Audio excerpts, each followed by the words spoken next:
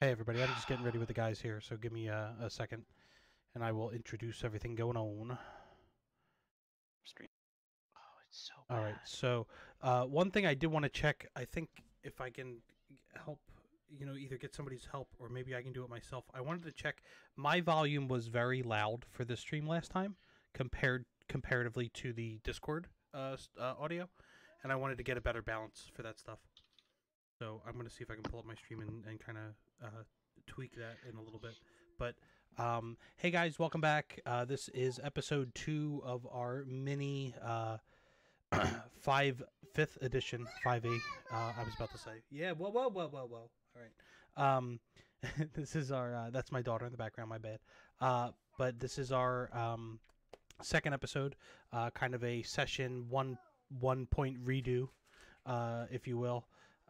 And we're going to get back into the campaign here where last session, the first episode, was kind of an introduction to the Roll20 system, as we were kind of learning some kinks in the system, and as well as some of us kind of getting used to 5e, because we really, a bunch of us maybe hadn't played with it a little bit, so we're having some fun. So we have Dan the GM here, Kurt, who is playing a character named Davros, a half-elf, I believe, rogue, and then Bill, who is playing Verk, a half-orc, right, Bill? Correct. Half-orc barbarian. And then I myself am Fratscat, your local favorite Twitch streamer and Fortnite person that dies. And I will play... I am playing Jonas, who is also a half-elf of royal noble blood, although he's a terrible person. And we had a really good first session. Really enjoyed ourselves. I think we debriefed kind of offline, and we're having a lot of fun with what we have set up here. So we wanted to continue it and enjoy the fun.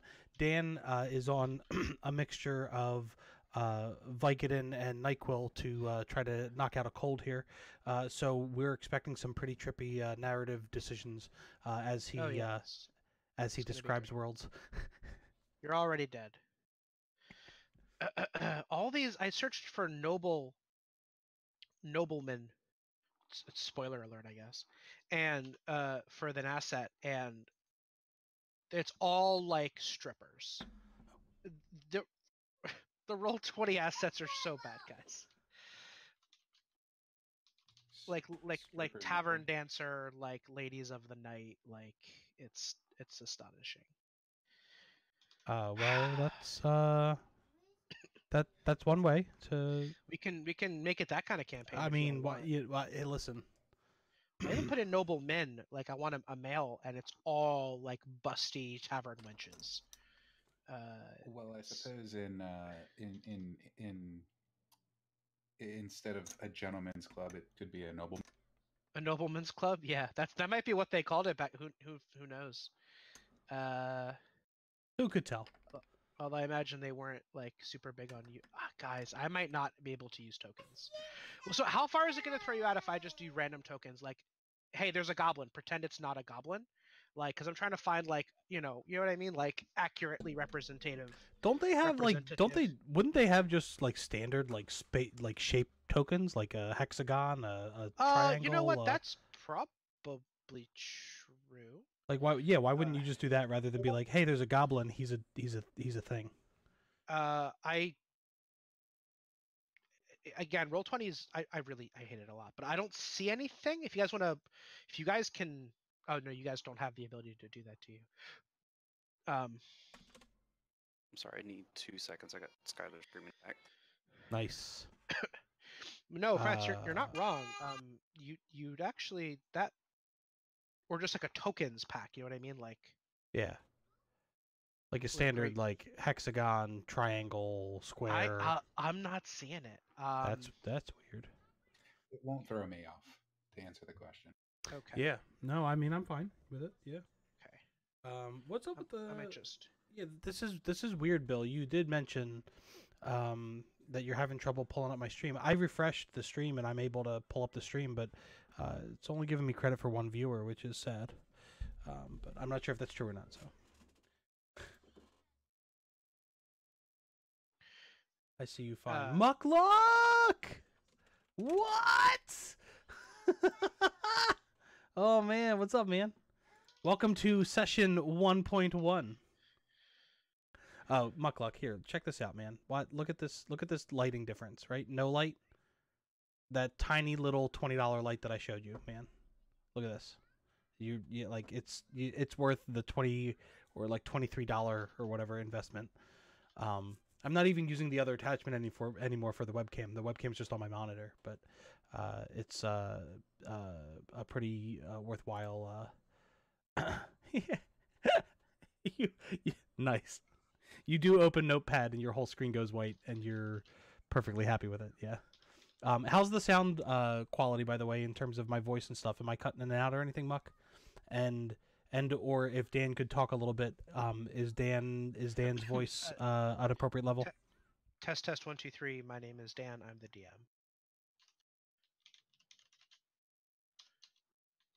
You both sound clear. Awesome. Yeah, the first episode, the first session or what have you, I was just getting done tweaking Voice Meter.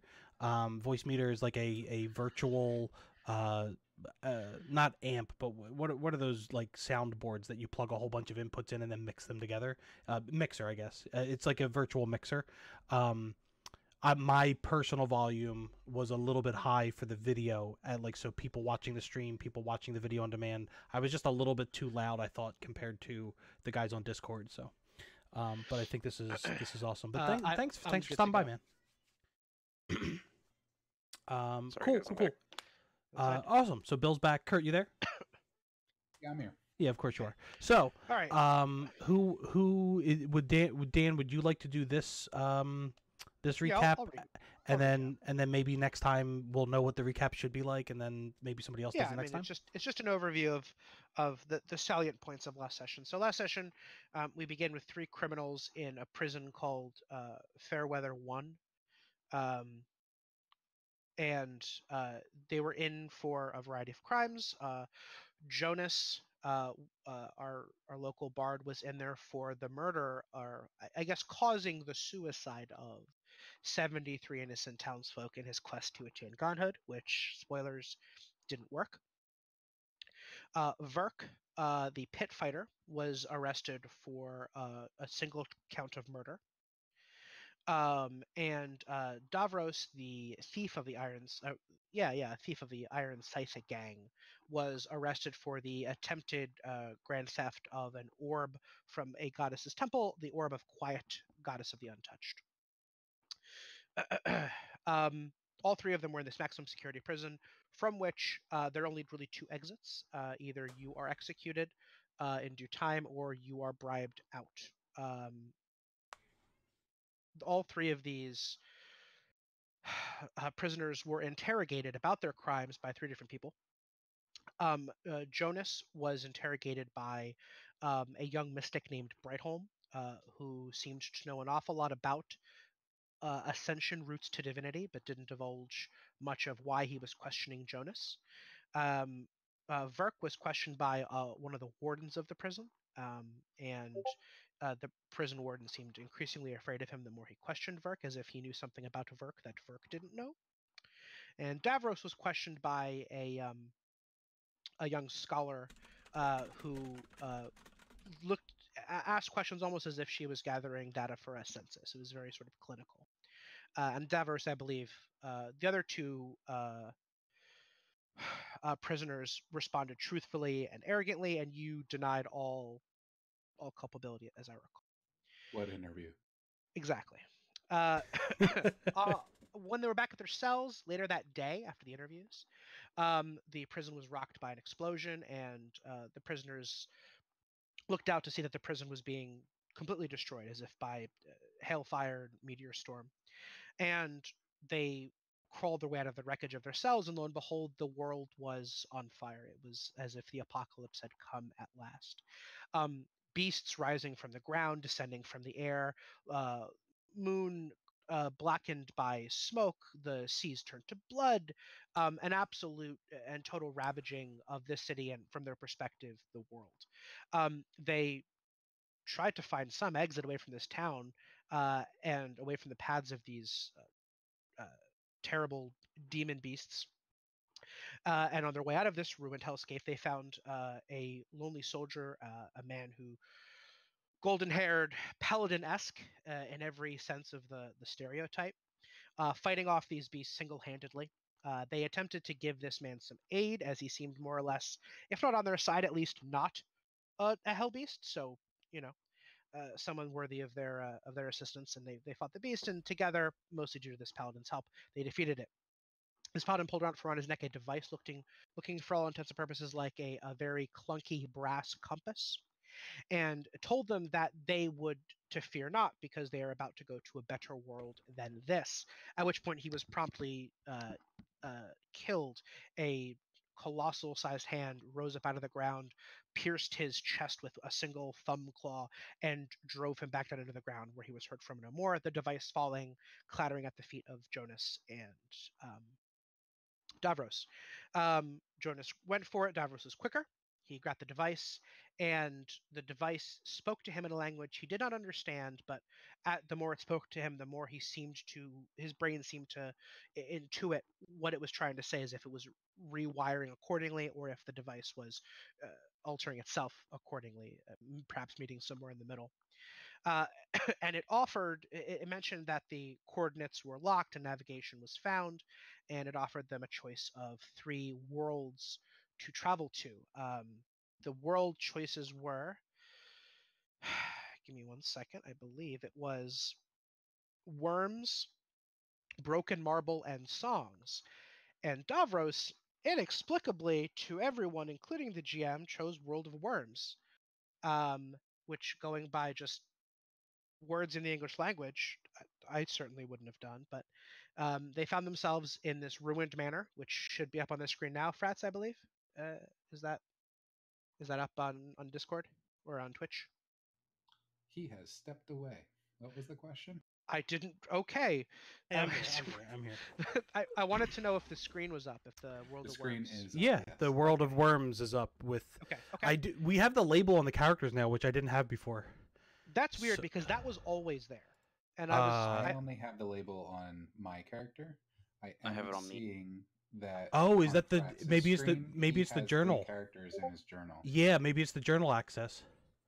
So maybe But- give them the view of journal, not the edit, but maybe the view. You can take edit away from me, by the way, since I'm not going to use that thing. We can test that right now. Yeah. But I bet you they need to know who the character is to be able to see to know the token. You know what I mean? It makes sense. Oh, so let me take off. All right, so Davros's token no longer has edited by you. That's fine. Yep. Frats, can you still see his nameplate? Oh no, I don't. So you need edit privileges in order to see the nameplate. That's dumb. That's really dumb because when I have a room full of NPCs, it'd be really helpful if you could just know who they are at a glance. That's very silly. We'll leave it alone for now. Excuse my coughing over the course of Give me like this. 2 seconds. I'll be right back. Okay. You can probably continue with the. I suppose that's fair. Summary. So in the World of Worms, things are terrible. They found themselves in a ruined manor, long taken over by the forces of the earth, which it bears mentioning is less real soil and grass and more bits of rotted flesh and wriggly worms. The trees themselves are made of some kind of sick flesh. The leaves look like pieces of very thinly sliced skin. It's all in all a pretty terrible place to be. And they searched for, over the course of it was revealed to them they had searched for maybe a day, didn't find anything but this ruined manor, and had set themselves in for the long haul to wait until this compass would hopefully wake up and find them a way out. They searched the manor for a little bit. We didn't get too far into it. I wanted to kind of just really skip through and get to like an encounter, so we would get to play out the rules and see what everybody, how everybody felt. And the compass woke up while Jonas was examining some books and learning that they were not the first travelers to arrive here. There was travelers before them talking about how they've arrived instantaneously at this location. They're all going to die, and this place is terrible. It's a monstrous world. And while he was looking to see if he could find more details about this world, what got this way, was it always this way? The compass began to speak to Davros and tell him that it had acquired or nearly acquired a location lock on them, and it had to find an anchor point. So they went on the map, played a little hot and cold, found that a nearby well, which you can probably see on the screen right now, is where the anchor point was for this world. So Davros stood very stock still and waited for the compass to lock into the location, and then presumably, if it acted now as it did before, to take them to another place, also hopefully a better one than this. During this time, Verk was seduced by a siren song. A young lady had fallen down this well and began to ask him if he would come down there or perhaps toss her a blanket. And upon so doing, he encountered that there was no woman down the well, but in fact a very terrible, long, wriggly tube worm with rows of teeth masquerading as a well mimic, if you will, and grabbed him by the foot and began to pull him back in. Jonas and Davros all leapt into action, and through some quick thinking and some teamwork, they were able to drive Jonas's sword through this creature who called herself Brianna, presumably the nom de plume of the the supposed woman that was trapped down there. And they pinned it to the ground, wriggled Verk free, and then the worm, upon them pulling the sword out, flew back into the ground, and they could feel beneath their feet this worm sort of flailing and thrashing down there. At which time, the compass alerted them that they was right about ready to transfer. At the very moment the compass had locked onto them, by the way, they heard voices coming from the forest.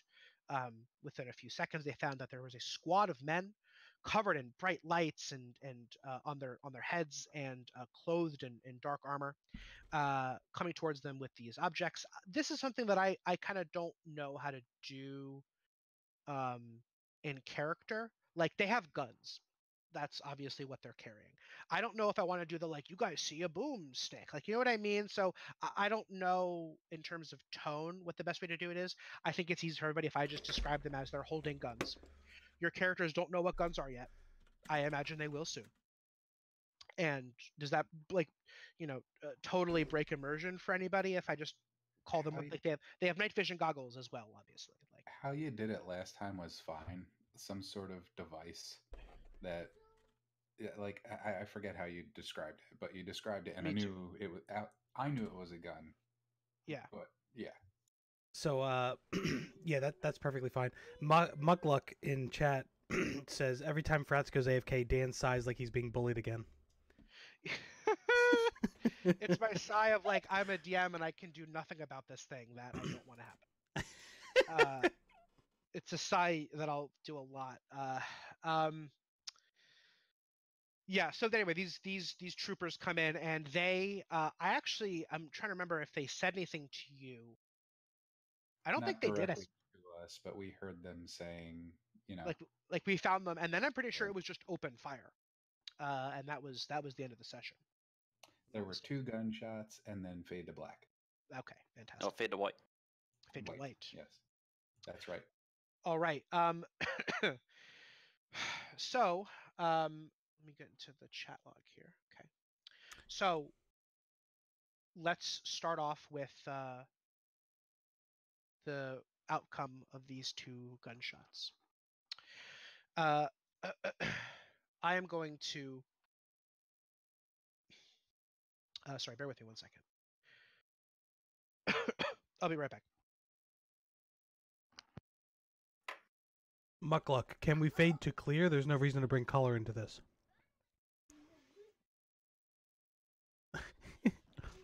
I told you would have had fun in this campaign.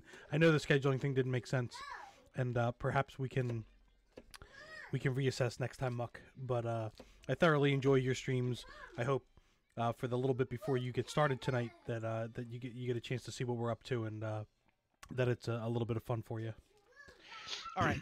So the 2 soldiers fire. One of them, and I'm not going to actually. No. You know what? I will roll. No. I'm going to roll against. I wish there might be a formula to roll against a character and have it load up their AC. That would be kind of cool. I don't know if that exists here, but I'm going to roll at you, Davros, who's holding the compass. What is your armor class? Higher than a 9. Hold on. Okay. Okay. 14. All right. It looks as if You hear the shot, and nothing immediately happens. You hear you think, if pressed a day later for questioning to recount the events that happened here, you would be certain that what you heard was the bullet ricochet off the statue behind you. And yet, you are equally sure that you've just been hit. Right in the shoulder. I'm going to roll damage here. Oops. A 7. I rolling pretty great other than that 9. Right in the shoulder, and it goes directly to your wounds. A thing we're going to talk about in a second. It pierces your armor like nothing you've ever been hit with, goes right into your flesh, and you are just about knocked off your feet. In fact, I'd like you to roll me a strength save. Oh, great. You are, in fact, knocked off your feet. This is actually where it gets tricky. I'd like you now to roll me dexterity to see if you keep your hands on that compass. Yep. You got it. You have it He's clutched got a in your death hand. grip. Actually, I'm gonna say this. I'm gonna say that the compass flies out of your hand, but you immediately catch it in midair as you're falling. So tight is your focus on the device. You grab it, you clutch it to your chest, much like a football player catching the ball and diving, covering it with their body. And the second shot goes against you, Jonas.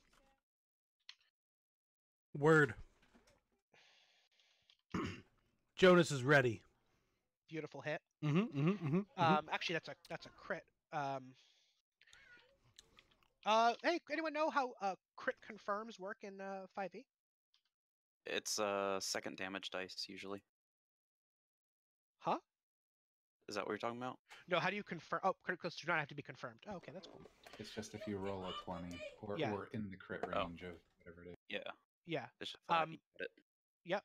So no, so there are no crit ranges in 5e. It's one of the things that I house rolling. So it is a crit, then I don't have to confirm. Oh God.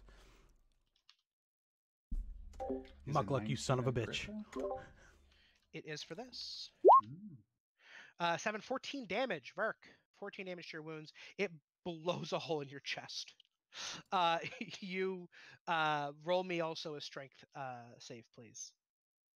Hold Oh, on. no, I'm sorry, not Verk. Jonas. Yeah. I didn't want to. So you said this is directly to wounds, right? Yeah, I'm going to do that in a second. It's one of the things that I wanted to do last session and forgot about. No, that's fine. But you said it was 12? No. 14. What's your con? It's not great. It's an 8. Good. All right, 16. So wow, that's 2 wounds. Yeah. Oh, and what save did you want? I'm sorry. Strength, please. Strength save. Yeah. You actually make it. You're able to stay standing. You're just stunned. You're like looking down at the wound in my blood chest. just Yeah. gush. Yeah. You almost don't even feel the pain yet. You can't even process what's just happened to you. Nothing in your life has ever hit you like this, and possibly ever. At that exact moment that you hear the compass, you feel it. You guys can't see it, but Zavros, you feel it warm to the touch, to almost burning hot, and it says, "Prepare for transport." It only says it to you. You're the only one that can really understand it, but you hear the man down the path that looks like the squad leader says, "Shit," and then fade to white. You find yourself now. Let's go ahead and see. How do I transport you guys to a new map? How do I make this map? This is going to be the world of heals, right? The world of heals. Well, it's World of Constellations. That's the world that your Davros world of hospitals. Yeah. To fix our wounds. How do you? The world of cure major wounds. Do I just put you guys on there? I don't know. Yeah. I think you do.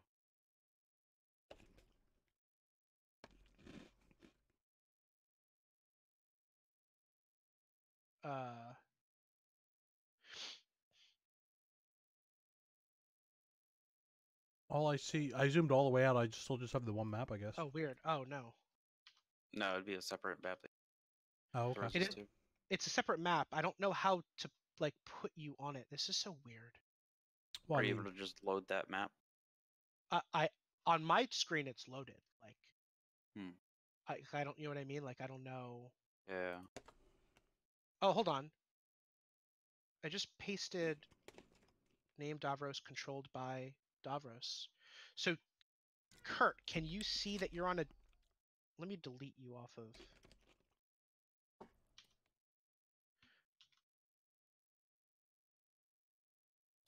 I still only see that the map that we were just at.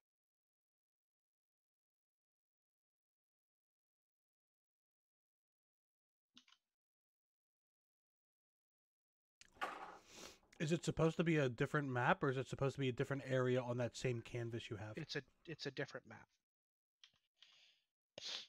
No, but you get what I'm saying on Roll20, right? Yes, it's a different map. Okay.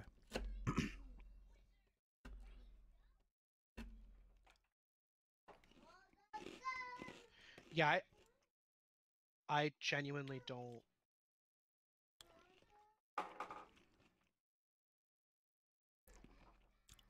This is the episode where Dan invites us to a new game. Yeah. I'm looking I up. might even like delete.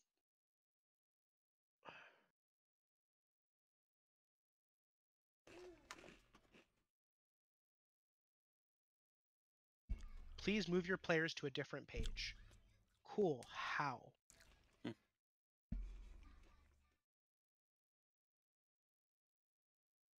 Edit?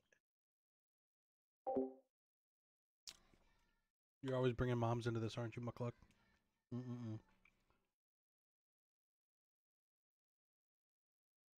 All right. I just. Can someone Google this for me while I'm trying to figure this out? I'm looking stuff. I'm looking through their help stuff right now. God, I can't stand it. If this is the best thing on the internet, this is astonishing. This is the best free-ish. thing. I'll pay. I'll fucking pay for something better. than this. Well, All the I'm pay saying ones that- are like $60. Yeah. Really? Mm-hmm. Yeah.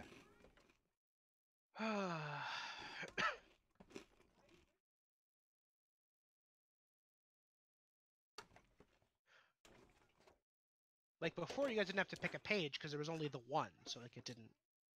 Control Shift M, switch the maps layer, and move any selected objects to that layer. But it's a different map. It's not a different layer on the same map.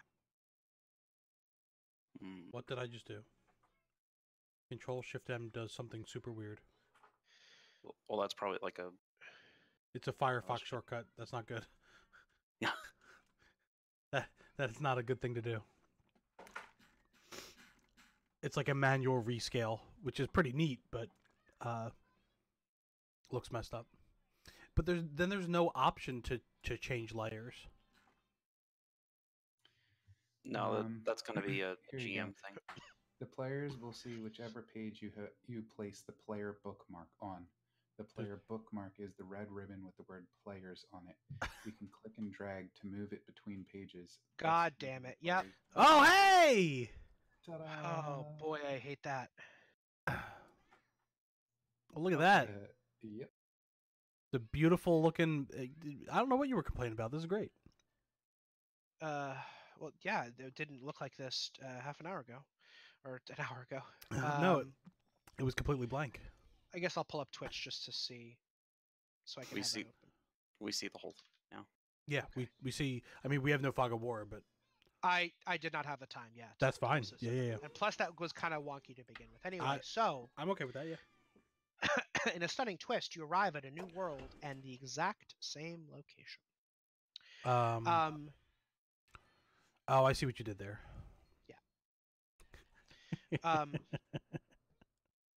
This is what I meant by it's not going to take a lot of work to make new maps every session, but so there's the fucking frat's face. So you land in this beautiful idyllic space. I shouldn't say land. You are just immediately there. The grass is soft, the sun is warm, there's a light breeze, you're still bleeding out all over the ground. Let's talk a little bit about wounds and vigor. Yes. So here's the way that I like to do damage in D&D. I don't like hit points. I think they're really weird, and even though D&D isn't super simulationist, it feels too far from simulation for my liking. I don't like that a character can just take hit point damage all day. What I really don't like is that a level 1 rogue would, if a level 1 rogue sneaks up on a level 20 fighter, the best they can do is sneak attack damage. And that would be, however many 1d6 plus 1d4 for the dagger, right? The level 20 fighter doesn't know the rogue's there.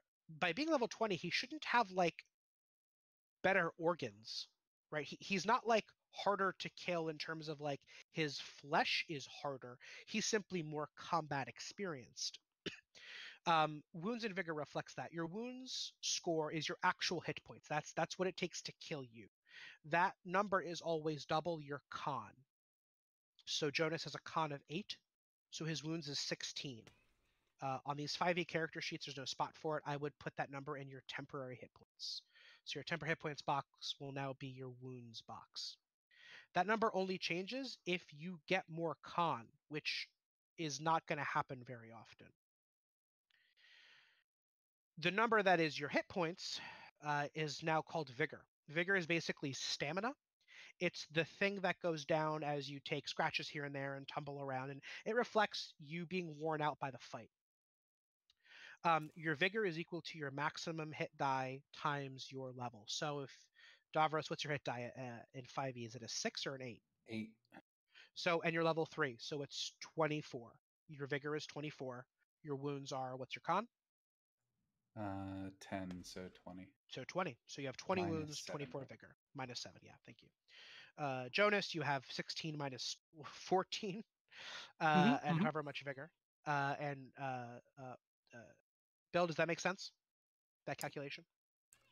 Yes. 3 times max hit die Yeah, because you're level and 3. Yep. double con. Yep. So the vigor is going to fluctuate like you would normally for hit points. It's going to go up and down. You're going to gain and lose. As you level up, you're going to gain 6, 8. I think you're probably a D10. I think. Or no, aren't you a D12? I'm a D12. Yes, you're going to gain 12 every level, and your wounds are only ever going to go up if you choose to allocate a stat point to con. Yeah. So that goes up with the number of hit dice that we have, correct? Yeah. Yep. It's just your number of hit dice, which times, is level. Yeah. So you just said times 3 because we are at level 3. Correct. It'll Okay, be cool. It'll be times 4 next level and times 5 level after. Gotcha. The way that this works is, by and large, most of the time, you're going to take damage to vigor first. When the vigor's gone, you start taking damage to wounds. There are a couple exceptions. Certain abilities, like negative damage and other things that I like to play with as a GM, I will say this goes right to wounds. Like gunshots. So your players now know whatever these devices are, don't fuck with them. Because they can almost, actually, if I had rolled 1 higher, I would have one-shot Jonas. Yeah. Or put him at 0, which would have put him in range where he has to roll a fortitude save to stay alive. These things will fuck you up. Unless perhaps you were to find some kind of armor that might protect against these strange devices. What? The critical hits also do damage to wounds equal to the number of die you are rolling. So, for instance, if I'm rolling a 1d6 weapon and I crit, so basically it's 2d6, the number of die goes to wounds, right? So 2. So you take 2 wound damage in addition to the actual damage you would take to your vigor. Does that make sense? How does that work with sneak attack? Sneak attack is exactly the same. Glad you asked. It's the same thing. The number of dice you're rolling go to wounds. So rogues are pretty lethal if they're getting their sneak attack off. It's going right into wounds. So if they're rolling 5 sneak attack dice, that's 5 damage to wounds. Got it. So crits, sneak attacks, things that would make sense basically, like negative energy, things that hit your con directly, stuff like that goes to wounds. Vigor comes back at the end of maybe a 10-minute rest, so pretty quickly. Basically, whenever you're out of danger and have 10 minutes to breathe, your vigor's back. Wounds comes back at 1 per day, 2 per day if you get substantial first aid. Wounds also, in terms of healing spells, if you have any, you heal. Your vigor heals by however much you roll on the die. Not that you'll use it out of combat because you're going to gain your vigor back out of combat pretty quickly. And it heals wounds equal to the number of die you roll against. Same thing as if you were to take damage to it. So if Rats rolls a 1d8 plus 3 cure on you, that's 1 point of wounds and however many points of vigor that would get back. Does that make sense? So what you're saying is, Frats needs to take 1 level in Rogue so he can sneak attack heal us. Exactly. That's Yes, exactly what I said. It's perfect. Actually, before we left the last world, I snuck that dagger of super healing. Yeah, man, I forgot that I put that in the world. It's weird. After my whole thing about magic items. So that's wounds and vigor. And I wanted to introduce that by shooting you. So you'll learn that it's really bad to lose wounds, and that guns are really good at that. Yeah. So Dan, I already knew about the system. So could we just the gunshot for Jonas not toss be? That over to Verk, maybe. Yeah, that'd be great. And then also, I'll explain fate. Actually, no, I'll do fate in a little bit. I'll do it when it becomes appropriate. So is everyone good on wounds and vigor? Yep. Cool. So don't take damage. It also makes a system wherein you don't really just want to get in fights all the time, unless you need to. Because if you take a wound damage during that fight, that's a day. Like that's one whole day you now have to wait to become full. So that sucks a lot. So be judicious when you fight. And for right now, for the time being, Jonas is going to be in the back line. Anyway, Jonas, you're lying on the ground. You're flailing and bleeding, and you might be screaming. It's up to you. What do you guys do? I am. I mean, I'm in obvious, excruciating pain. Yeah. I am wincing through it. What the fuck? Well, since I see Davros on the ground, I'm gonna see what I could do to help him. Is first aid still a skill? I have no fucking idea. I don't know what the skills are in this game. This happened last time too. I need to pull up a list of 5e skills so I can tell you guys what to Medicine. Medicine. Yeah. Does anybody have medicine? I'm grasping at Davros's ankles. I don't have medicine, but I can still do a non-proficient attempt to get him to stop bleeding. Or That's true. So if you're just trying to staunch the bleeding, I'll make it a DC 10. Let's see here. Do I need to find something to use as a bandage, or? Yeah, you're gonna have to either rip off some cloth, or there's nothing around you. Right, It's a beautiful. I'll just take a piece of my prison uniform and rip it off and use it as a makeshift bandage. Okay. What was that? The thing that the worm? No. Hold still. I'm grasping at Davros's ankles, and I'm like, "You took us." Oh. You took us. Is that a nat 20? No, it'll be green. That is not a nat 20. Yeah, correct. Okay, so you've probably done. You know what? You've had to patch up a few fighters in the pit, and yourself actually. So that explains that role. So Jonas, if you rest and don't do anything too terrible right now. Also, the bleeding has stopped. So when you're below 10 wounds, below half wounds, any action you take results in you taking another point of wound damage unless you successfully pass a Constitution save. He no longer has to make a save because the bleeding has been stopped. He's stable at 2 wounds. You're able to get up, but it probably hurts like a son of a bitch, Jonas. No, I flail around. I end up flopping onto my belly, and I look like a pauper, like clawing my way up Davros, and I'm like, "Oh dear God, get off of me, please!" No. All right, Jonas. Worms. I'll help you next. Dan Burke helped Davros first, not Jonas. Oh, okay. I'm so sorry. Then so the Davros, you have the first aid applied. So now roll for Jonas. Can I assist him? I was Sure. just about to say I don't if see he's why able not. to assist me now. Yeah, I think he can assist you. I will do And a. is that the same as it is in what I'm used to? Yes. Plus 2 It's a advantage. advantage. Okay. Wish there was a way to just tell it that I only want to do it for this one, but There is.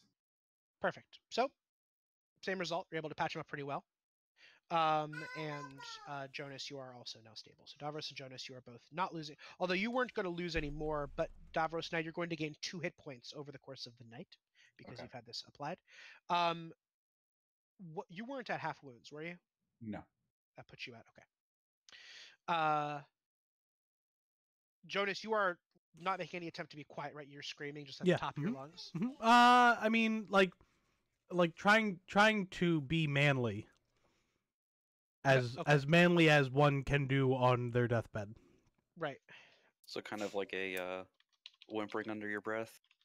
Well, were you guys not hearing me earlier? I was trying to Yeah. scream. Yeah, I was trying to scream at Kurt. Why is it that I imagine Jonas with a very high pitched voice? Oh yeah, absolutely. World of Worms! Oh wait. I know. I can do this. Hold on. Hold on. Wait. World of Worms! Sorry, I made the whole map GM layer. Oh, now Oh, we're I thought it broke something, 'cause I I died. clicked on something. Jonas is dead. Fade to white. Yeah, I Yeah. was gonna say fade to white. And the undo button isn't doing anything. Oh my god.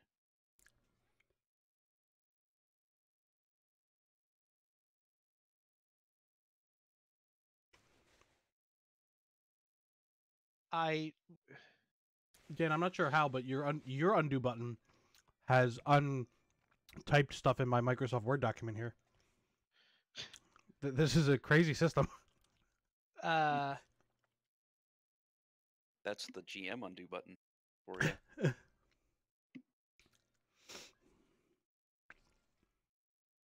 holy shit! Like this is like the worst thing I've ever seen. I right clicked a token and then I guess I clicked too far to the right of him to make that token.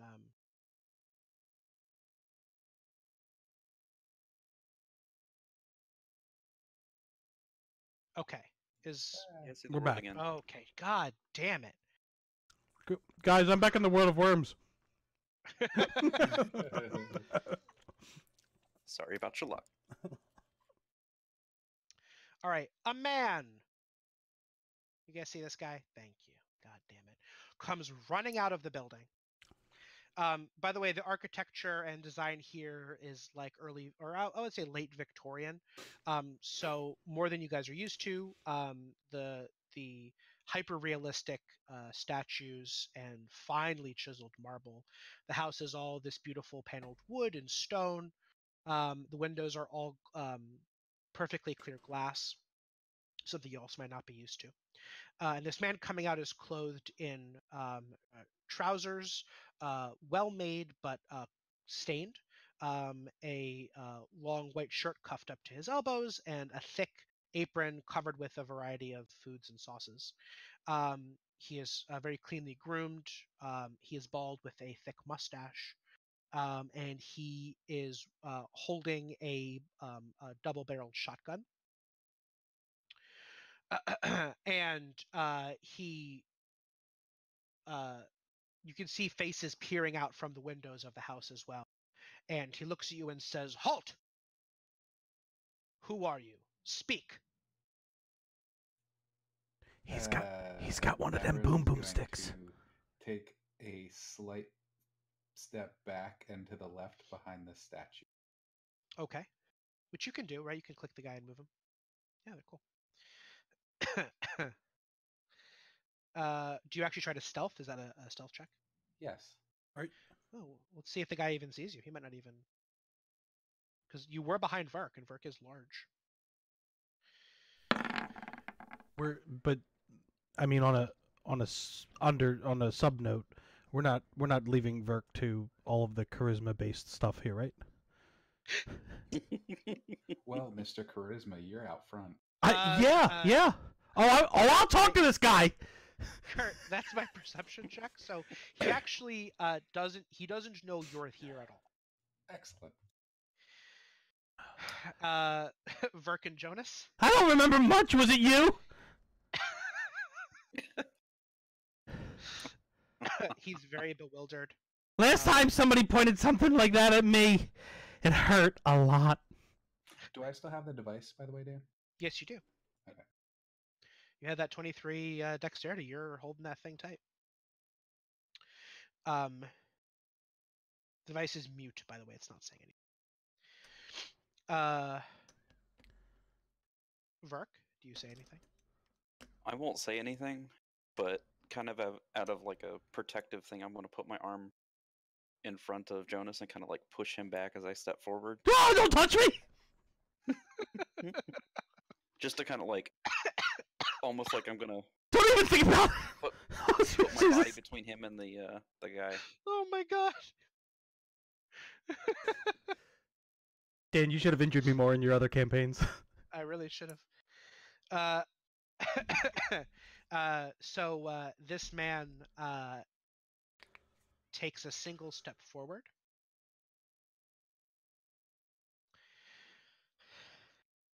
It says, "I'm not hearing any names." Don't Be come hammered. any closer.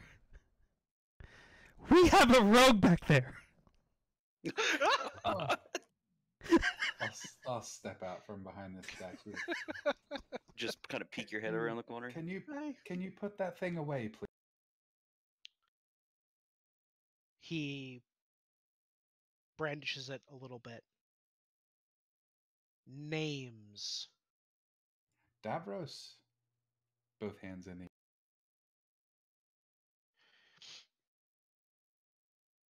I am. I'll say that I'm. Oh, go ahead. No, you.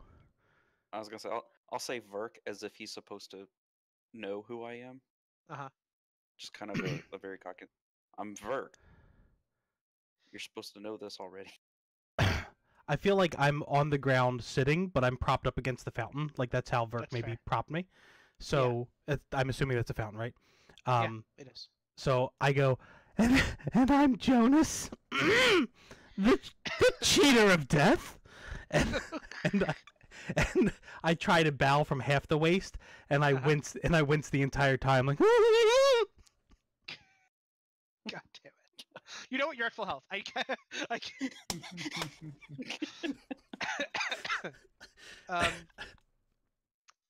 So he kind of raises an eyebrow and says, "Where did you come from?"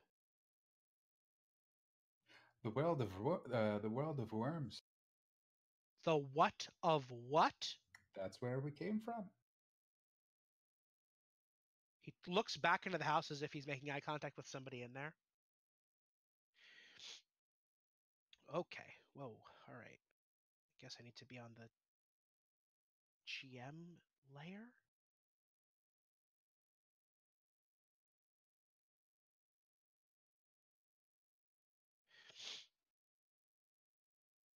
Okay. This man appears behind him. He is a nobleman. His hair is perfectly coiffed. He has an elegant beard, neatly shaved, trimmed as of this morning. Rich brown eyes, a long, thin, hawk-like nose, a graceful, if a little bit haughty demeanor, clothed in purples and greens and browns. He has his hands behind his back, and he slowly comes up behind this cook with the shotgun. And he says, let me pull up my sheet here. I forgot this guy's name. He says, "Harkwell, please." And he puts his hand on the barrel of the shotgun and kind of lowers it. He sees there's just a ton of blood on the ground, especially just from the first aid check alone. Like a lot of blood has just been spilled. And your arms are covered with blood, I imagine, from patching this up. He says, "These men are no condition to cause us any harm." Where was it you said you came from? We came from a world filled with worms. And they're And Brianna. delirious. They're delirious, Harkwell. They're clearly ill. They must have been ambushed and dropped off here. Let's take them inside, give them something to eat, and give them some place to rest. Harkwell looks at you guys very suspiciously, mutters something under his breath to Lord Jonathan. Lord Jonathan just kind of pats him back. Or sorry, his name is Lord Jonathan. He says, Lord Fairweather, as if to say, this is a bad idea. Lord Fairweather just smiles and goes over to you, Jonas. Actually, goes over to you, Vark, puts his hand on your shoulder, and says, please, come with me. Jonas goes over to you, Jonas. Oh, I was going to say, Jonas could start immediately crawling towards the door. Yeah, he's immediately and like, if you would allow me, he starts to crawl and turns back, and he's like, "Well, get my bags." As we're walking through the house, food, good, famished. This other man steps out, and you recognize this man, Verk. This man looks to be the spitting image of the warden who was questioning you in the prison.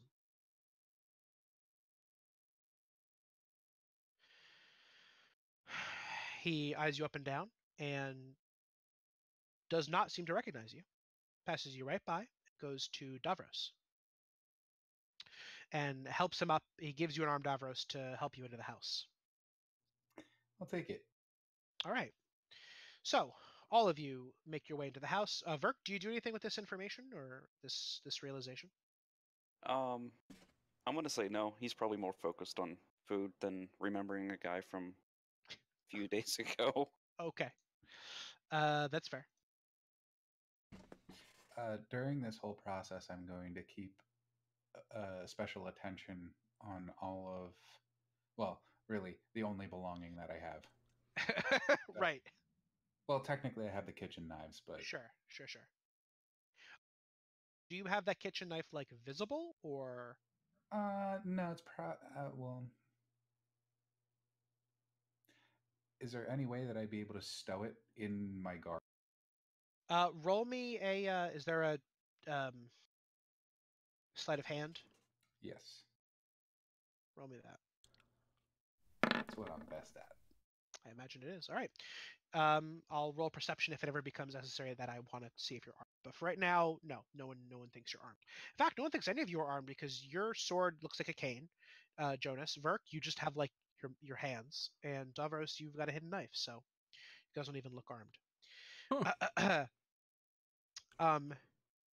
You guys are brought inside the house, and in there, I'll put you guys in here.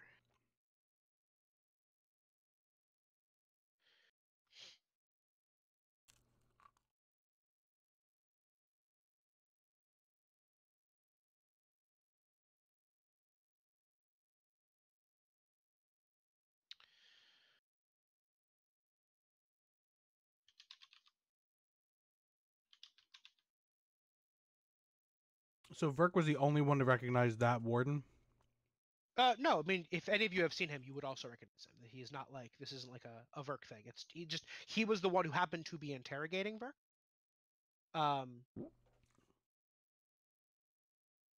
Because we each had our own person that was interrogating us, right? Correct. Okay. And it's funny. So as you walk in, you notice a couple things. So I have all these guys labeled, which doesn't mean shit because you guys can't see labels, which is fucking stupid. Correct. Oh, right.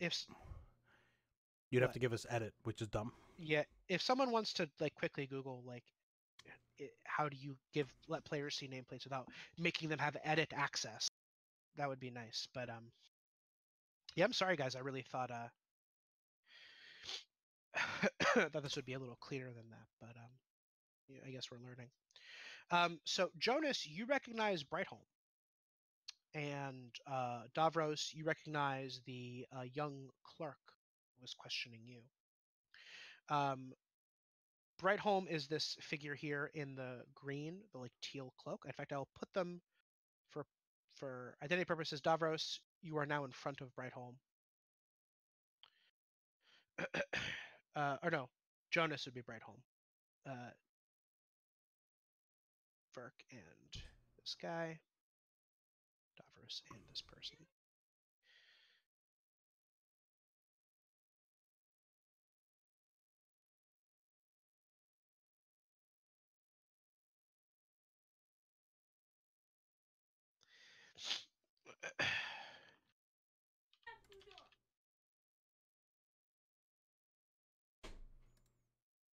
Bear with me 2 seconds, guys. Sorry. Yeah, take your time. I'm trying to Google to see if we can. All right, here you go. It says go to the token settings. Uh-huh. Check off show nameplate. Uh-huh. Go to advanced tab Uh-huh. under player permissions. Name. Check off see. Then everyone will be able to see the nameplate, regardless on whether they have permission to use the token or not. Ah.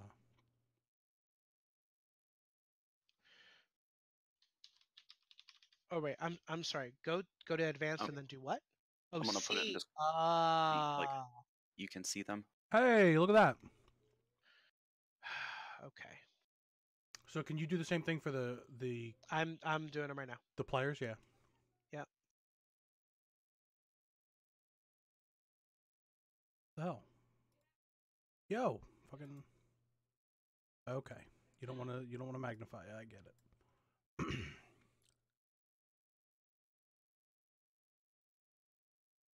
Oh, so that's how you would spell Brightholm.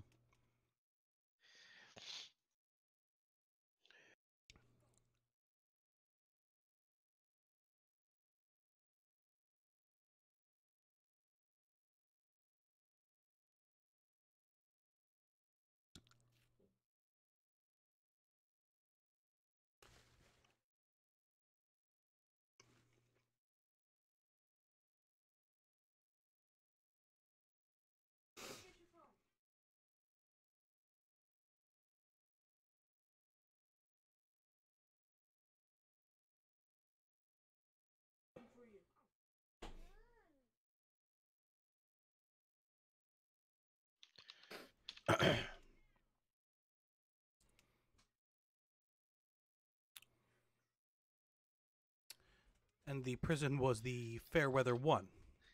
Correct. I'm not seeing any patterns. No. There's none to see. Okay. So if my side monitor here showing Twitch is accurate, you guys can now see all nameplates. Yep. I'll make this real easy. I often like to skip past a lot of the how do you find out this character's name? It just takes a lot of time that we don't have, especially in a truncated campaign format. So Jonas, you're brought over to this table and you are laid upon it, and of course you are in front of it. And to front, to back. Oh my god. Oh Can you send the map to the back? There you yeah, go. yeah. Let me tell you. Mm-hmm. So Jonas showing on this table. So Jonas, you're being attended to by Brightholm. Davros, the clerk who is attending to you is named Serenity Harnum. Verk, the warden attending to you is Oberyn Fairweather. In this house, there is Lord Jonathan Fairweather, Lady Sybil Fairweather, his wife, and their daughter Candace Fairweather. Also, their cook Harkwell and their butler Naomi. Introductions are made over the course of the next few minutes.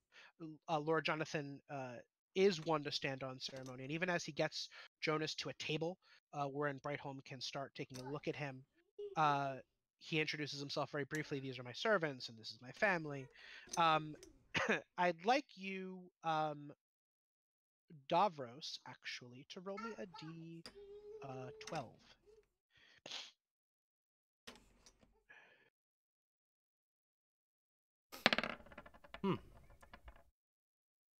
Get that out of the way. Oh, fantastic. All right. So, the house is decorated in bright yellow um, globes like paper lanterns hanging from the ceiling. The paper is made out of some kind of material that also sparkles and catches the light. So there's like this light starlight effect. Also, all the table runner, and you can see there was some food and trays on the table that the chairs are around in the living room, all covered in gold. It's all yellow and bright and golden. And these all things seem like things that are decor rather than core features of the house. Upon a wall, there is a portrait of some divine being and a long scroll beneath it reaching all the way to the floor. Uh, you can't read what it says at this distance. You're welcome to inspect it. I'll start with Jonas. I'll start with Davros. Davros, so you're hurt, but you're good enough to move. What do? Do you like tell them about this wound? Do you try to get it healed? Do you investigate things? What do you do? And by the way, what do all of you do, recognizing that these are the people who interrogate? Are these Again. the people that interrogated us?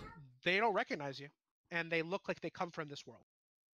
They are dressed So- appropriately. So they're for this. dressed appropriately in regards to this manor, and Yes. such. They are wearing different clothes from the last time we saw them. Correct. And they do not visibly recognize you. Yes. I'm not gonna bring anything up as if they seem familiar to me yet. Mhm. And Verk patched him up pretty good, so he's gonna kind of leave the wound as is. But he will, recognizing that there are proper ways to go about things, he'll address Lord Fairweather. I am absolutely famished. Would it be possible to get some sort of sustenance? It would be our pleasure, of course. Harkwell! Harkwell kind of quietly comes over. He says, immediately fetch these men something to eat. Jonas, as a reflex, claps. Like he's like deliriously clapping on the table. Harkwell nods, but clearly distrusts you guys, and goes off into the kitchen to prepare something. Thank you very much, my lord. Please, on this, the day of mourning, absolutely, it is. We could do naught else. And he invites you to have a seat with him around this table. Do you do so? Yeah, I'll join him. I'll Okay. sit. Oh, you can move your guy. I'll wait until he gestures because I don't want to do so. I don't want to sit in a chair that may be reserved or meant for. Okay. He gestures at a chair opposite him then. And Lady Sybil also sits there, and their daughter Candace sits down as well. Naomi brings over a tray of drinks and then stands in the corner. She still stands like here, waiting to see if anything else is needed. So this is the entire Fairweather family sitting with you, Davros. Verk, what do you do?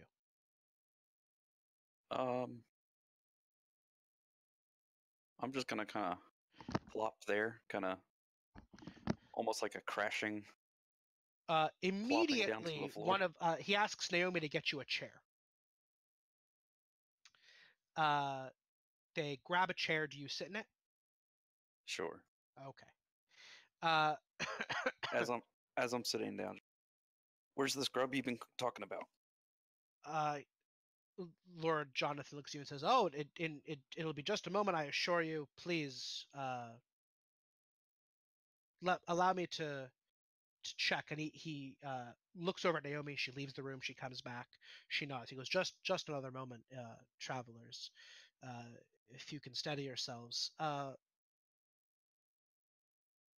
And he notices a little bit of blood on you, Davros. He goes, "Sir, Davros, I believe, was it? Are you in need of attention?"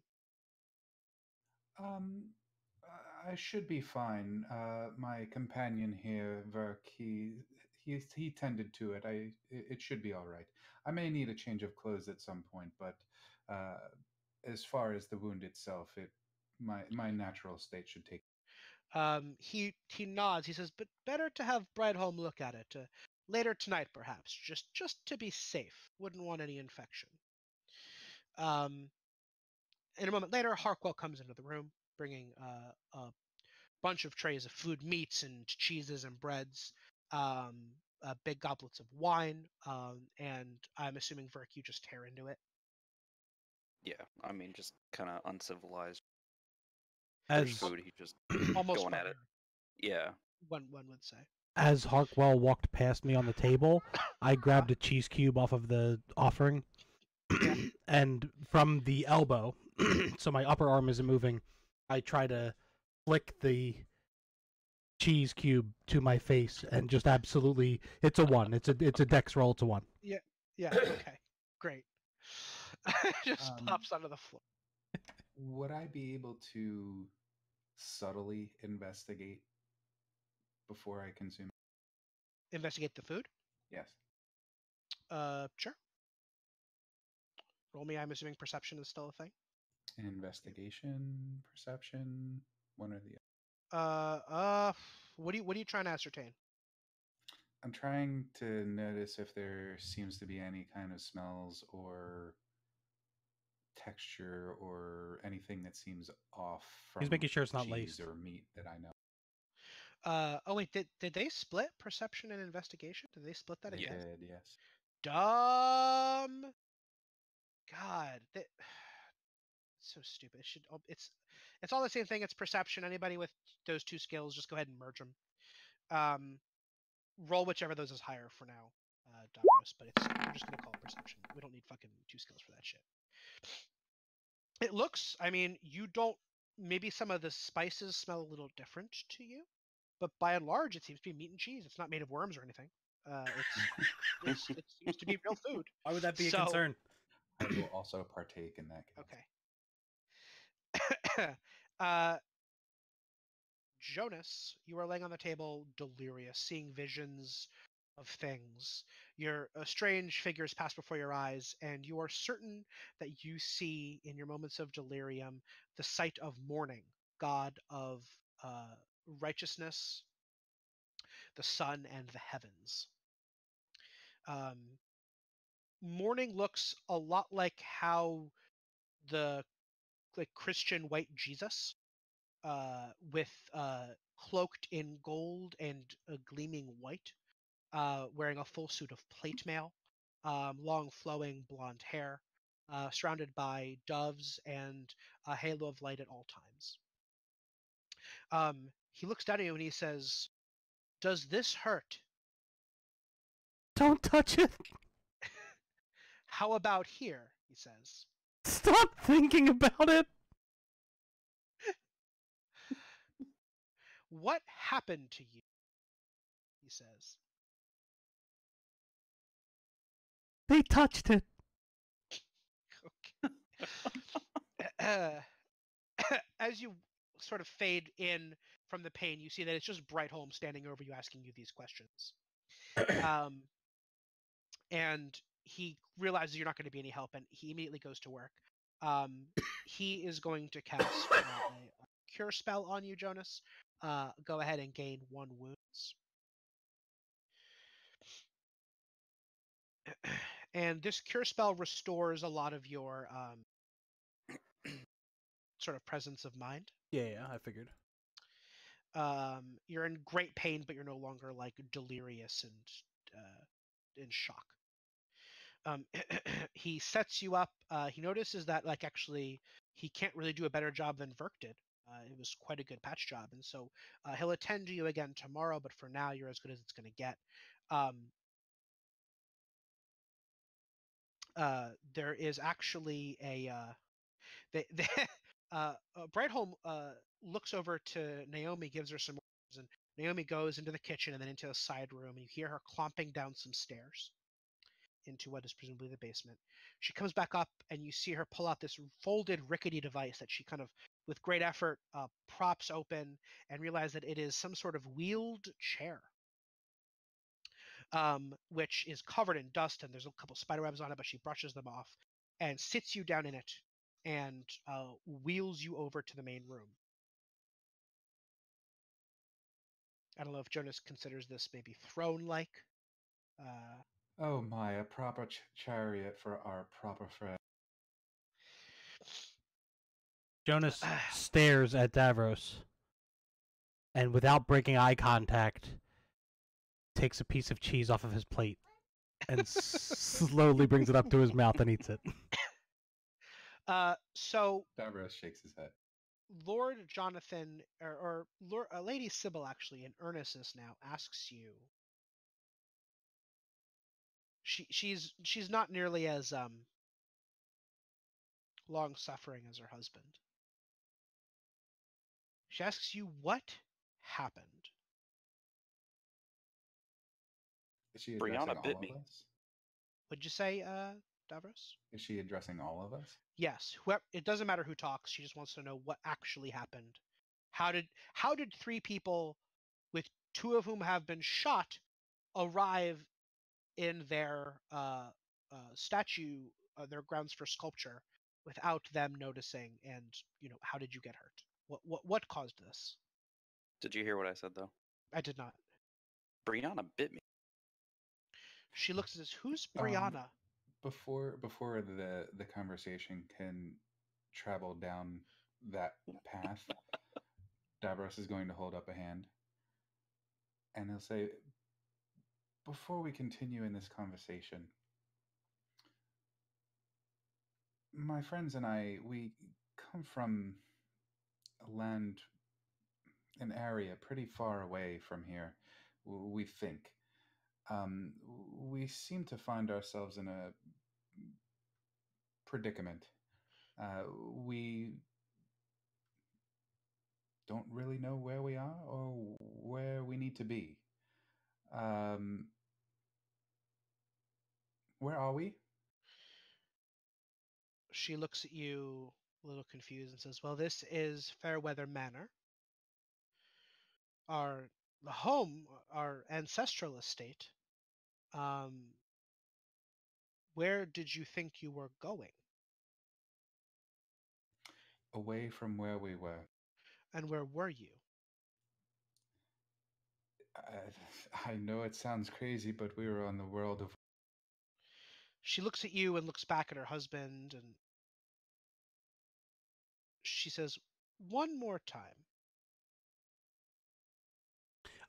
At this point, Jonas leans into Davros and asks him, I put up my hand to the crowd of Fairweathers and I go, "Excuse me just a moment."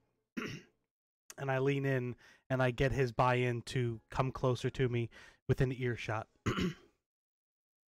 Does Davros respond? I'm thinking.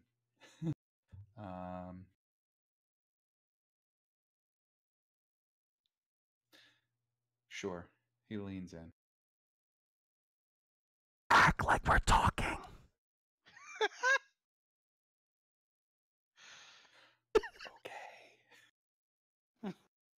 Okay.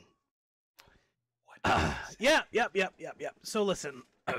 Oh my god. It hurts to think about breathing. What? Okay. So you guys said we were shot? I want to make sure, is that what you think happened to us? They look very confused, look back at you. Yes, you were shot. Do you not remember? Yeah. No, you know what? I don't. So if you guys could explain, maybe how does one come by a shot? You hear a click behind you as Harquell reaches for the shotgun on the wall.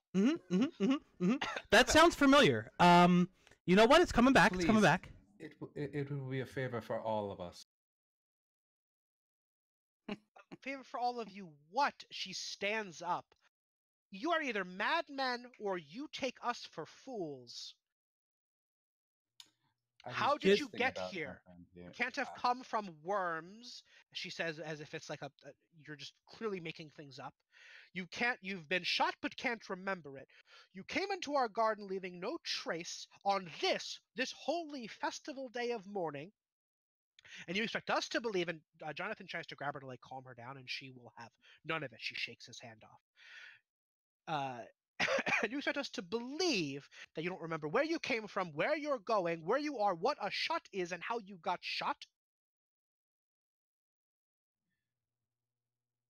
We Can I know lean how over? we got. Go Can I ahead. lean over to Jonas? For like, I like Brianna better. Oh, we know where we came from. We've told you multiple times. That's not a place. That is not a country nor city. It is not a That you hamlet know nor of. village. No, nothing within the distance of this country. And you certainly were not shot there because you would not have made the trip wherever this place is from. So you were shot here or near enough to here that we could get to you in time. How were you shot? Who shot you? Men with glowing eyes. Well, don't roll me bluff because that is true. Uh, she kind of like narrows her eyes at you. Lord Jonathan is no longer trying to silence her because he also begins to kind of catch on. Like, you're right. This is weird. Harkwell, I'll say Davros, you notice this where Jonas, actually, Verk, you probably noticed this too. Jonas, you don't notice shit. Harkwell grabs the shotgun now off the wall completely and is now holding it just calmly. And Brightholm steps forward and says, Lords and ladies, if I may, I know I am but a guest in your home, here to serve at your pleasure and by the grace of your son, Oberyn.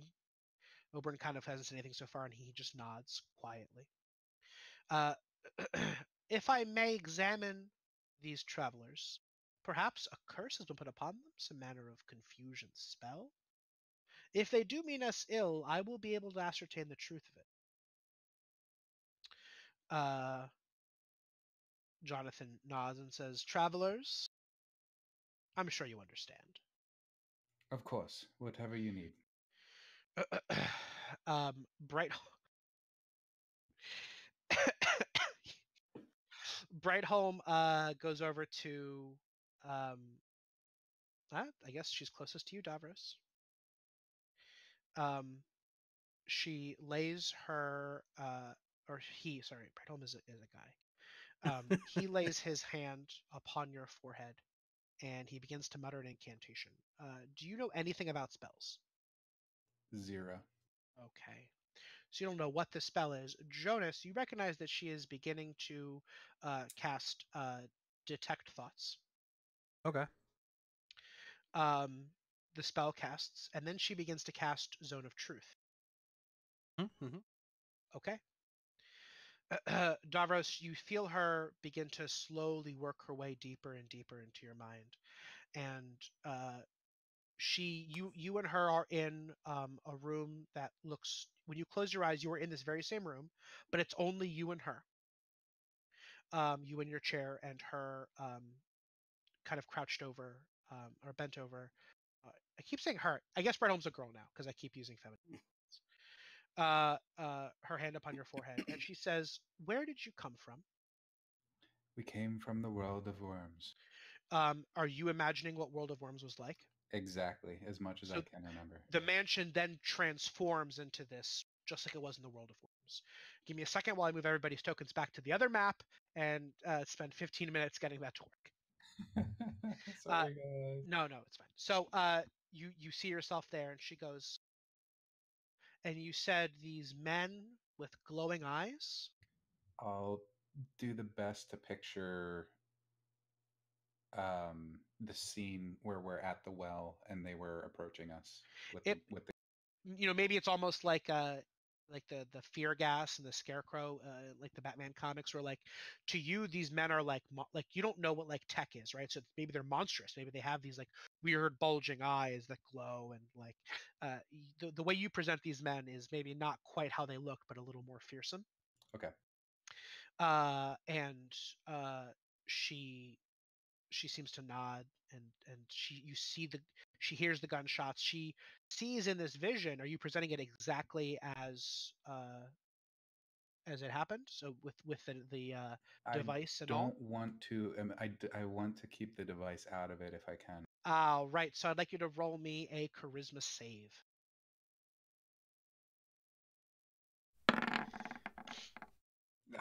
Fail. The device is visible because that's what was actually there.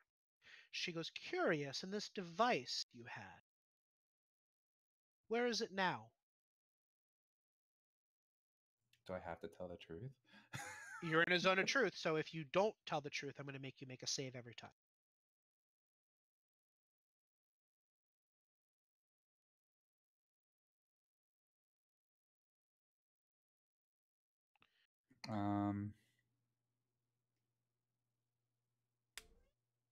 I feel like the Jeopardy music should be playing.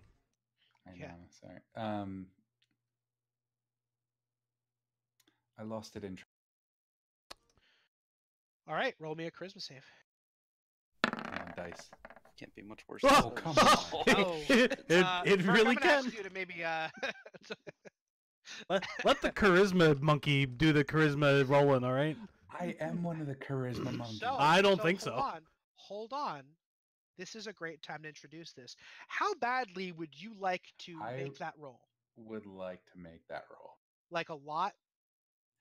I'm fairly certain I would like to make that roll. Okay. So, you feel the device kind of stirs in the real world. You feel it tucked under your clothes, it begins to warm up, and you are taken back mentally, and this appears in the vision, to the moment that that bullet missed you, but then still hit you in the shoulder, and you feel the device querying you. It is asking you for a fate adjustment, or asking you as if it seems to query, as if it seems that's what you're asking it to do, and it's asking you to confirm this. I would like to confirm. All right, you make that roll. You make it at a 20, not a natural 20, which is to say a natural rolled 20 that indicates a critical success, but the sum total, however it is you did this, is a 20. In the vision, the device cools, and in the vision, you see the bullet hit the device and it flies out of your hand, which is what you want her to see. Right.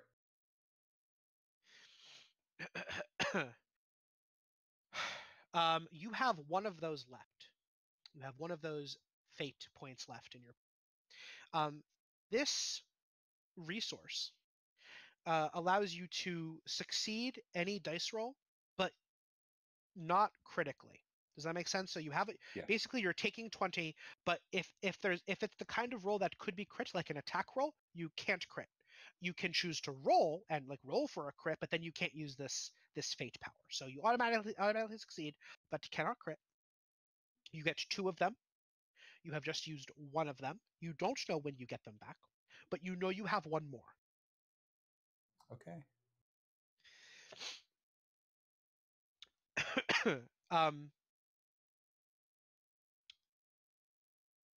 And then she goes, unfortunate. She seems to believe you. But, and she sees around you that it is clearly looks like it's like this manner, but in a different world. She goes, but how did you get there? The same way we got here. And you take her back to your home world? Yeah, and I'm going to imagine all of the hellfire and brimstone as it exists. And we were trying to escape a dying world. Our dying world. And she takes you back again. Where did you get, and how did you find these other men? She's clearly looking for something. She's suspicious of something, and as she continues to take you back, you realize you're going to eventually hit the fact where you are put in prison.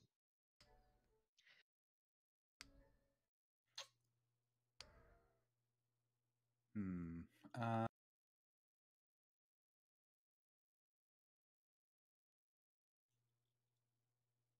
Can I put a focus on the scene where we are at the like facing away from the prison, but in the prison yard where the angel man came down? Yeah, sure. I'd like to specifically focus on that part. When Danny Angelman And came. we were running as we were running away from not the prison, but focus more on the destruction. Roll me opposed. We're gonna roll opposed charisma here. Mhm. Really? Wow. There's only the only way to go is up. You're done lying. I I was know. gonna say I was gonna say I have a They could've- deception skill. they could have also had a natural one too. So They could have. So this isn't deception, though. What this I is a know. battle of wills I to know. direct the nature of this. Okay. And at that point, you protest too much. You try to focus so hard on that she realizes at that moment something's up, and you see her turn around in this vision Uh-oh. to look behind you, and she sees it says Fairweather One Oh, no. written on the walls, and she sees it as clearly a prison. She looks down. All of a sudden, your weird ragged outfit makes sense why you're all wearing the same outfit. And she takes a step back. Her hand comes off your forehead. She, by the way, this light behind her is a chandelier on the ceiling. It's not in the middle of it. And she says, "Sir, they're criminals." Harkwell cocks the gun. Laura Jonathan and Lady Sybil stand up. Oberon draws his sword. But Verk and Jonas were not privy to that whole exchange, right? Nope. They Yep. just see her over the course of about 6 seconds put her hand on his forehead and then start back and say they're criminals, which is true. I'm just gonna put my hands up, like I'm non-violent criminals. I'm Roll me deception. Roll me deception. At least it's not a charisma saving throw. Is there still sense motive? I still, for some reason, have not found a skill list. Insight. Insight? Wisdom based, I imagine? Yes. Okay.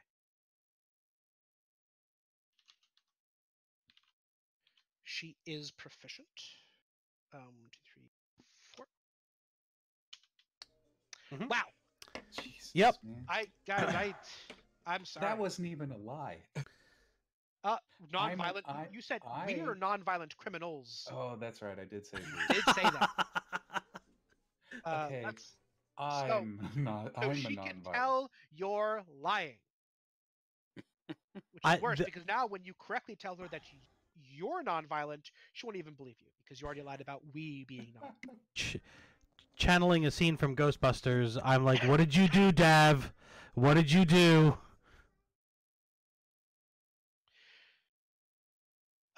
She says she's making a leap here, but judging from your wounds and the prison, she goes, "They're murderers."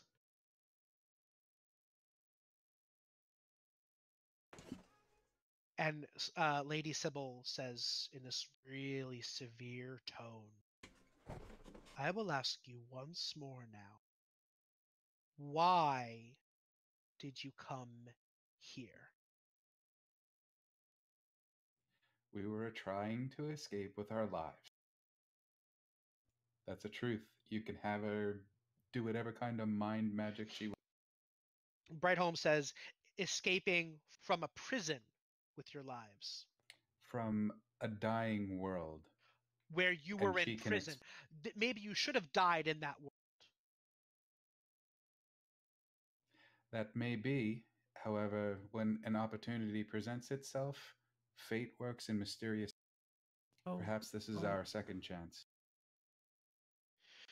Well, here is the problem. You've arrived here on the feast day, and you rolled this, Kurt. so I this know. is your fault. On the feast day of morning, god of righteousness, the sun and the heavens. um, let's weigh this out. This would be a great time for a duel of wits, Frats, if I had that Yeah. system already. Maybe someday I'll show you guys that. That's not important for Um, a mini campaign. yeah. but Would you say? That's probably not important for a mini campaign like this. No, that would be a whole fucking That would be a 3 session hours by itself. by itself. There's a system in Burning Wheel called Duel of Wits, which it's probably my favorite combat system in any RPG, any tabletop game, where it's combat, but it's a duel of wits, just like it sounds, and it's like charisma based argumentative combat, and you like script moves and like you counterattack, and like moves counter other moves, and some moves have like weaknesses, and like it's like Burke would straight be up. screwed. Yeah. It's- Oh, you'd be. Well, no. There are moves like ugly truth and intimidate that Yeah. that you can use. So like anyone can do it. You're just limited to what your character would naturally like. How would Yeah. they argue a point? Yeah. It's my favorite thing, but it takes like fucking hours.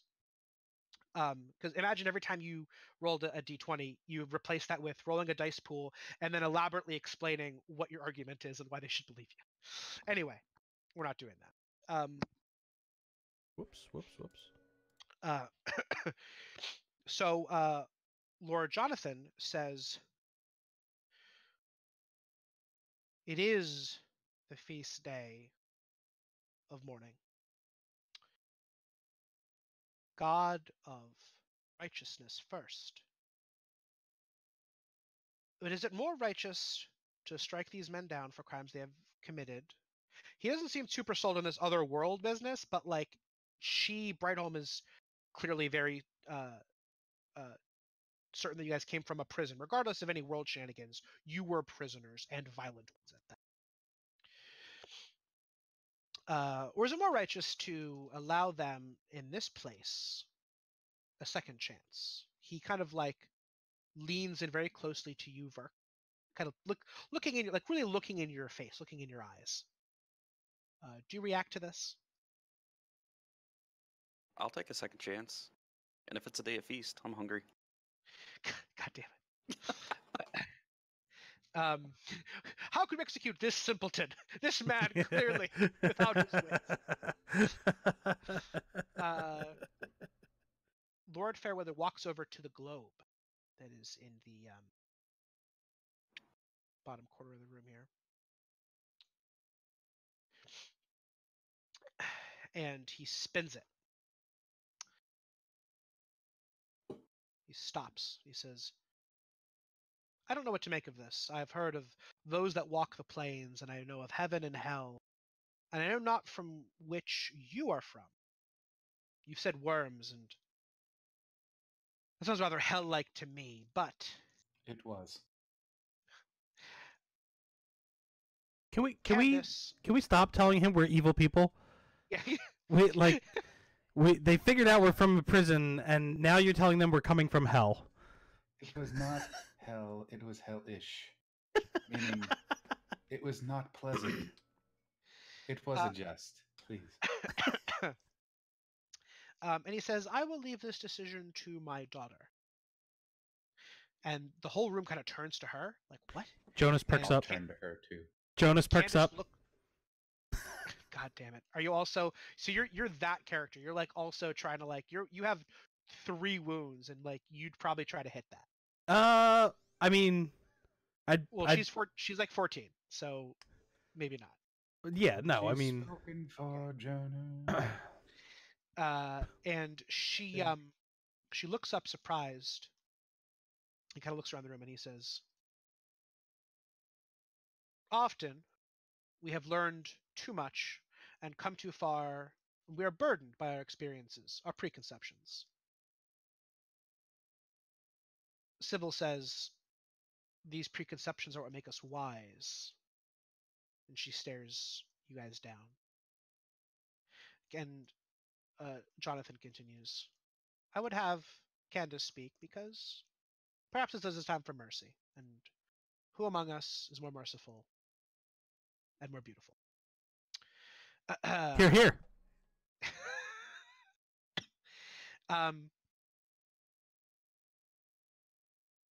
Candace looks at you all, and she stands up and like smooths out her dress, and she says,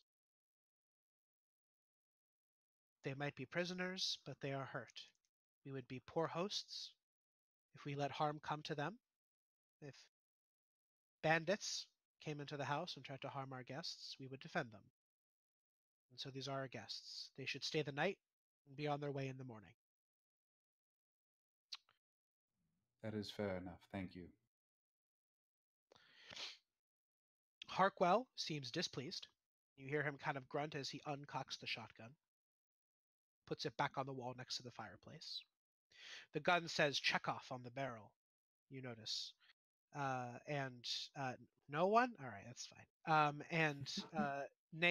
Naomi, still completely expressionless, removes the food from the center, the empty plates, and puts them back into the kitchen.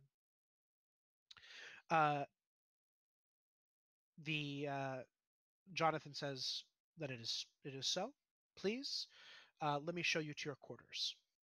So, anyone do anything immediately before you are shown to your quarters?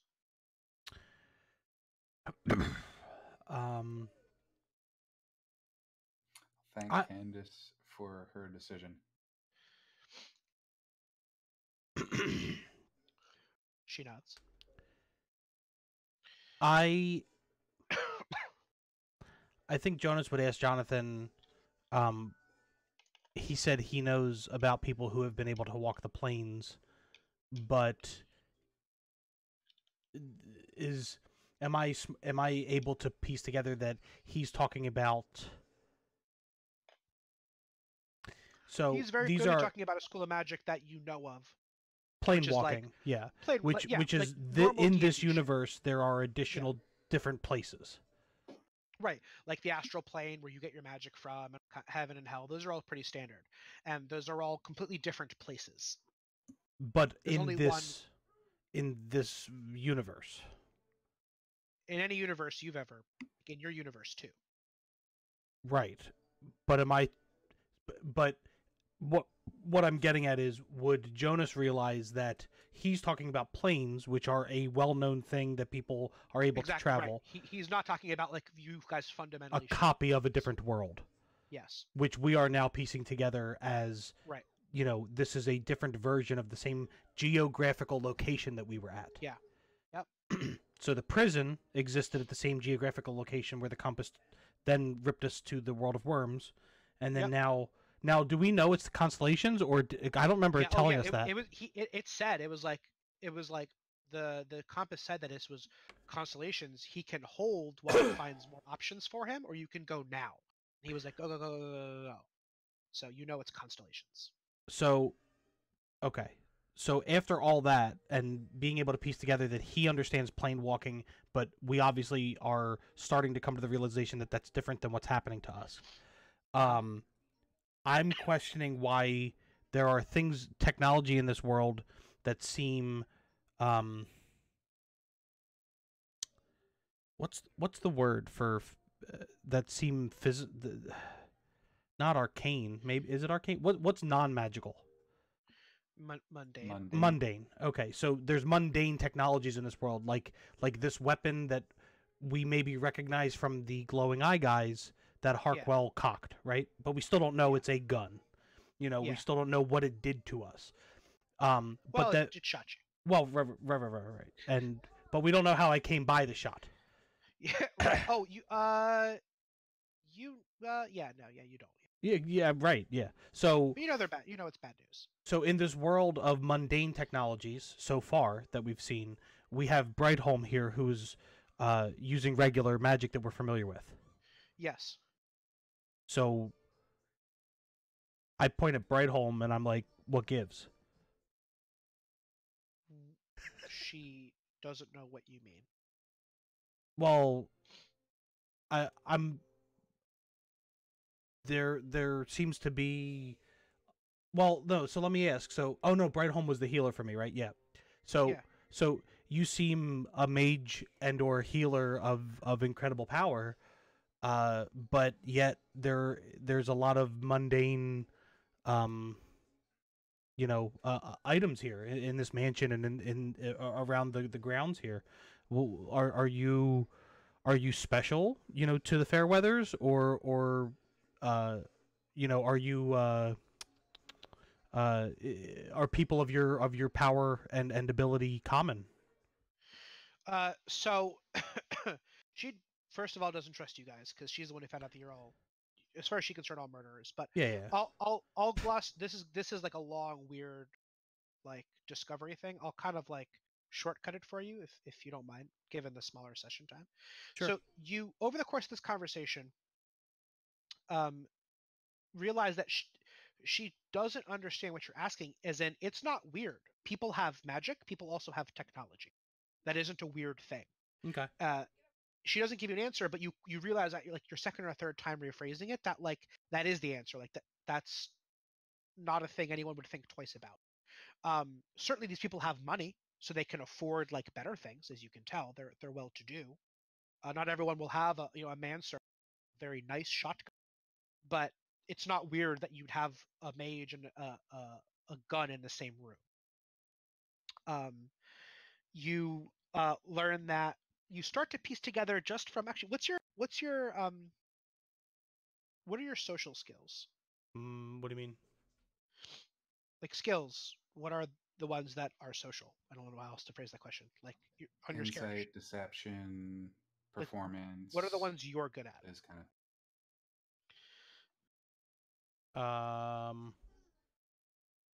Persuasion, I'm excellent at. Sleight of hand, I'm okay. Religion, I'm okay, or good. I have deception. I have arcana. I have history. I have intimidation. Why don't you roll me religion and persuasion? Oof. All right, so she still hates you. Certain you're up to no good. She the more you question her, the more she thinks you're trying to get data like leverage, or you're trying to get like a one up on her. And once she realizes that, she basically shuts and stops answering your questions. But you guys need to learn to roll a little bit better. Before that happens, however, you're able to piece together that this world places great import. Everything is cycled around the gods. Festival days that last into weeks. There are actually every god has their own month. This is the month of mourning. They do everything by divine um, omen. They seek the gods in all things. As you can tell from the conversation, they try to do things based on what they think the gods might have them do. And in this setting, as I said, technology and magic are hand in hand. Certainly at a level beyond what you're used to. And I don't know if this intrigues you in terms of like gaining, if you still are on this quest to gain divinity, but this world is one that reveres the gods totally and completely. Not only are there no atheists, there's probably nobody that also like, because you know how in a normal setting everyone believes in gods, but you may not actually, like Verk doesn't pay them any mind. Yeah. That wouldn't stand in this world. Yeah. Everyone is devoted to a god in some capacity. But you don't get much more than that because she fucking hates you and is pretty sure that you're trying to weasel your way into one-upping her on something, and she walks away. So, can I wheel around nonchalantly and look at the? I think there was a portrait you said that had some writing, but we couldn't see it from where we were. Yes. Could I wheel around nonchalant, like, yes, ooh, yeah, but bed sounds good, yes, Yeah. whatever, and then slowly, but so I'm trying to do it inconspicuously. Okay. Yeah, but let's leave you there because you just had a conversation. Let's see what Verk's doing. Okay, that's fine. Yeah. And so Verk, what are you doing, or do you just go upstairs? I mean, yeah, I'll head upstairs. I don't have any particular thing I need to look for or gain knowledge of. Okay. Davros?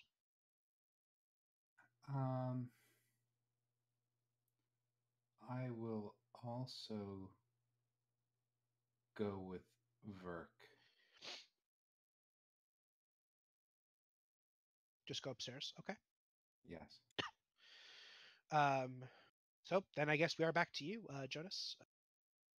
Davros and Verk are not doing anything. Oh, and he's gone. I was gonna say best not to Rock this jostle boat.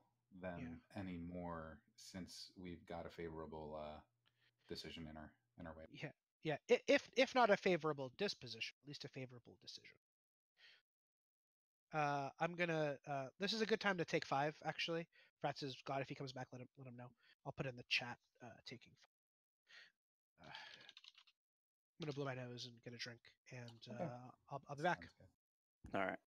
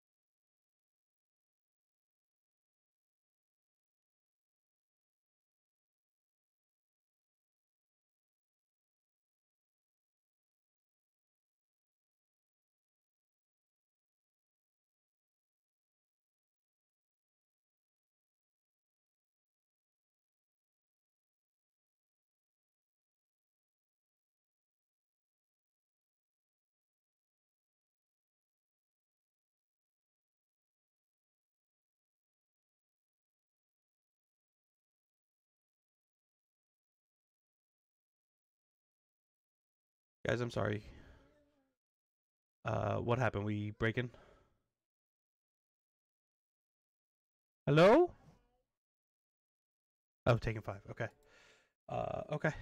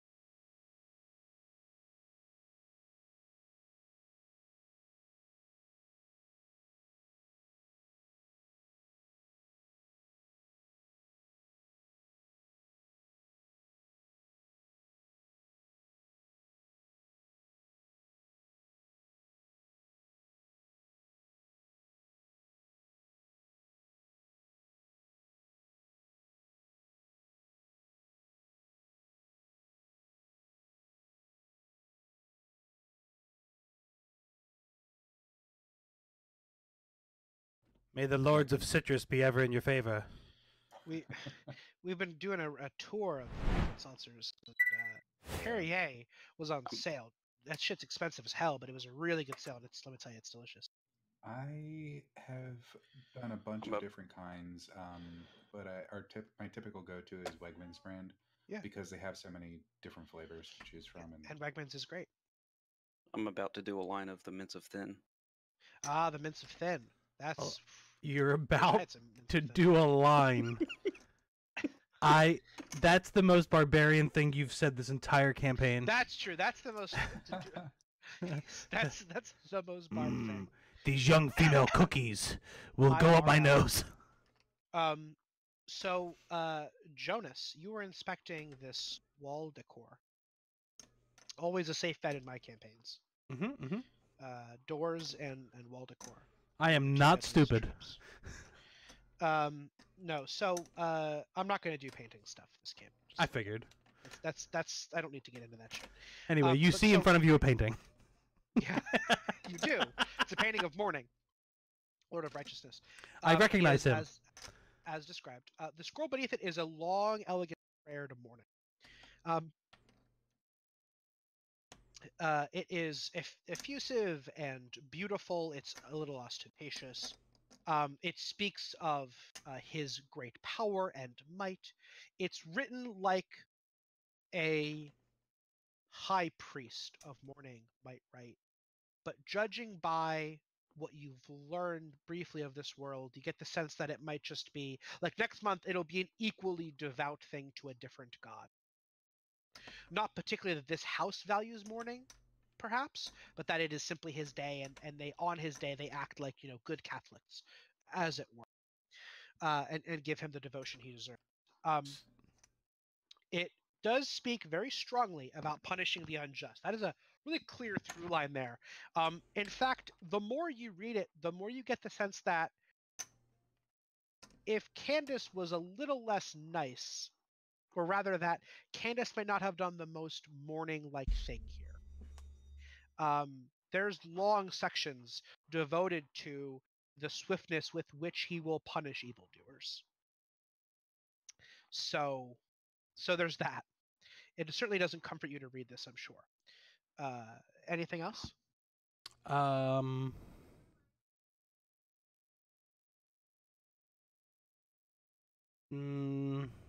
mean, there's nothing as far as a perception check. There's nothing crazy or out of the ordinary or something that's out of place that Jonas would have noticed. I'll give you a perception if you want. If I roll it, yeah. Don't fuck it up. Well, I'm gonna one. Perception. It's pretty good. Yeah, actually, it's pretty great. And well, I should have mentioned this before. When you made that terrible persuasion roll, maybe it's too late now. But you feel that same warmth that Davros felt, even though you're not in the same room as him. You feel a connection to that compass, that device, and you feel this when you made that nat 1 persuasion roll. You for a minute, for a second, saw a glimpse of that conversation going differently, and you wildly succeeding in her smiling at you, almost like there's got to be a media property that does this, and I just can't think of it because I'm sick, but like something where a character is going crazy and they just keep seeing flashes of things that aren't there. You know what I'm talking about? Like a couple frames pop on the screen of like a thing that isn't happening. Or how like in Ant-Man and the Wasp, there was like images of the ghost character doing things that maybe she wasn't doing. You know what I'm talking about? Okay. Does that Like in does the that track? Matrix with the TVs. Yeah, that's a good example too. So you get that sense. What I'm just justifying is why you have access to fate, or what it feels like to have access to fate. I gotcha. Okay. Right. So you kind of got a glimpse that like maybe you could have pushed that differently had you been quicker on the uptake. So you also have a pool of 2 fate. So does Ver. it's very instinctive. You're almost not even choosing to like Kurt. You're not even saying like I would like to use this resource. It's more like you intuit like God, I really need to do this, and the device reacts accordingly.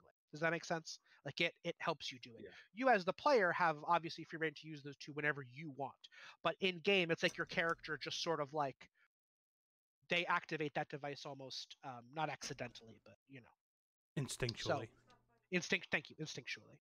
Does that make sense for you too, Bill? Yep, I'm good. Cool. Uh, So I nailed so my perception that's a check. great perception check. I was reading. DCs are a lot lower in 5e. You're supposed to run them like much lower.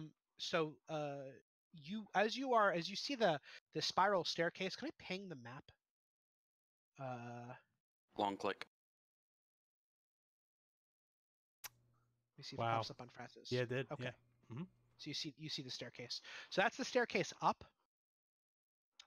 You'll notice that there are these double doors here. Mhm. And I didn't draw all the windows and doors in this because I didn't have the time, but there are these giant glass windows to either side of the door. And as you wheel up, and there's a couple people there who Oberyn and Harkwell. Actually, no, Harkwell and Naomi go to help you up the stairs because you can't wheel up the stairs. They're going to like put you on their shoulders and help you up there. You catch a glimpse of the study, which had that you had investigated in the last world, and all the books. And just by a glimmer, you catch the spine, a red and gold spine of one of the books that you had been reading in World of Worms, the very same book. And then you are carried up the stairs. That's the one thing that stands. The World of Worms had not a ton of things of note because it was so desolate. So there wasn't much that you might recognize, but that is, it clearly gleams in the light from the window. Did you say something? Did I cut you off? Yeah, I said Harkwell. Oh, okay. He like is just holding himself back from just dropping you on the stairs, and he says, "Yes, sir." Carry on. Okay. So you stopped him to tell him to keep carrying you up the stairs. God, he's gonna smother you in your sleep. He's not the only one. No. You are carried upstairs, and you guys are taken to your shown where your chambers are. Now, let's fast forward to when it is time to sleep. In between now and when it is time to sleep, what happens? We don't have to act it out necessarily dramatically, but does anybody do anything? Do you, Jonas, maybe just go right the fuck to sleep because you're so hurt? Does anybody go back downstairs, have a drink, to talk to the family some more? Does anybody do anything? How are Yes, I'm the? typing it to you. I don't. I know you said we're not going to hardcore play it out, but if the beds are close enough, I take my cane sword, which is sheathed, and so it's in cane mode, and I hold the. I don't know what the hell's the handle of it, the top of it. The hilt. And sure, I hold the hilt, but it looks like a cane, so it's not like a. Yeah. You know what I mean? It's like a nub or a knob more than whatever. Yeah. But I hold that, and I thrust it, but with very little force. Just to poke, and I poke Davros before I'm falling asleep, like eyes closed and everything. I'm just doing it out of like instinct, and I'm like, you're done with the lying, and I put it away. Okay. I will say, okay. Would you like me to roll a deception check? No. I'm gonna go ahead and say that it's as he said. It was as he's falling asleep. Even if you're lying, he can't tell. He does not have the wherewithal right now to detect deception. I see that you stash your knife. And it is successfully done. And then is that all you do? You just also go to bed? We're all in the same room. Sure. I think we should set up watches. Interesting. Jeez. Why would you set up watches? So there's always someone awake to make sure that no one comes in and, like Harkwell, smothers Jonas. We're making a lot of assumptions here about Oh. a family that's been really kind to you. But Yeah. I mean, sure, Except I for guess. the guy with the shotgun. All right, that's fine. You guys are being really ungrateful here. I feel, but it's fine. So Verk, do you do anything? I've got nothing. Okay. You guys then spend the rest of the evening quietly, and then eventually. Oh yeah, sorry. Do you set up the watch? And Davros, if so, do you wake up Jonas to ask him to stand watch with you guys, or is it just you and Verk? No, Davros is setting it up, right? Yeah. Oh, okay. I'll let his lordship have his. He needs his beauty rest. Huh? What? I need my beauty rest. Oh, okay. Yeah. So they're gonna let me sleep through it. If not, I was going to, I had an idea for how to play that out, but that's fine. I'll sleep the whole time.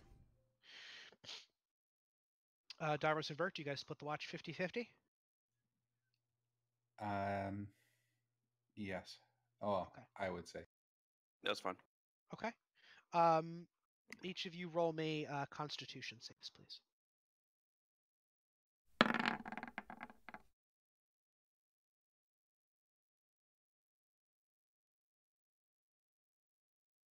Damn. Lovely. That is enough sleep for both of you. Even if it's a half night, you're not fatigued. You're going to be fatigued or suffer any penalties. You guys are hardy folk. I'm going to roll my own little.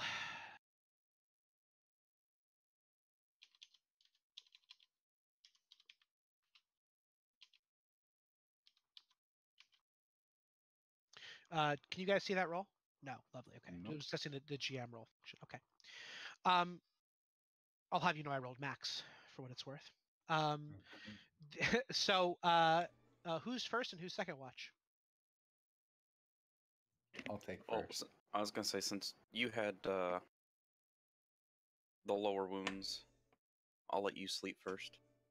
I'd prefer to get more regular sleep, so I'll stay up and then I'll get a longer period without interruption. Okay. All right.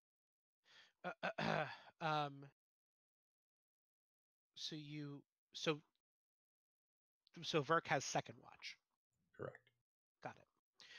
Well, Verk, you are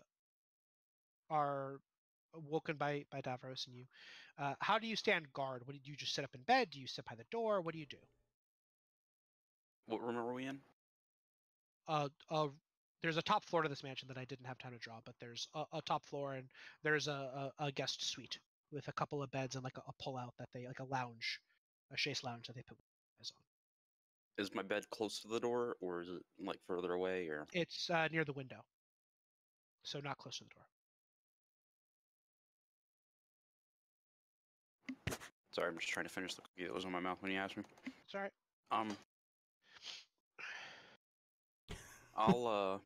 I'll hang out closer to the door, watching it. Okay. Perception check.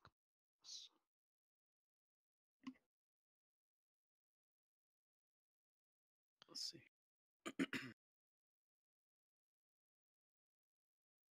Check.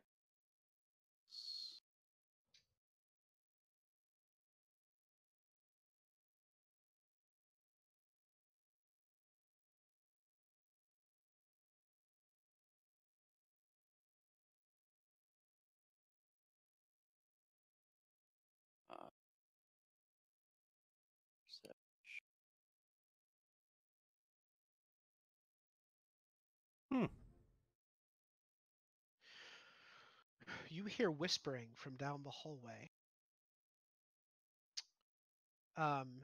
You actually with an 18, you can make out what all three voices are, or rather, all of the voices are. You hear Oberyn speaking to Brightholm.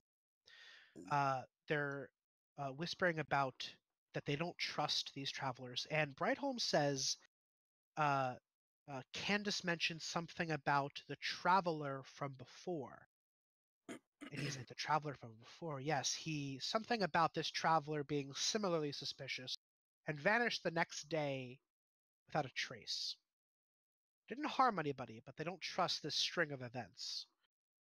There's a pause, and you hear Harkwell speak up and say, "Not on this day, not on his day shall we suffer the guilty to live."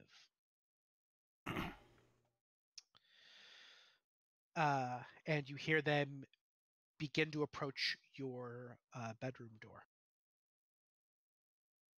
I will say you have about 2 rounds before they get there.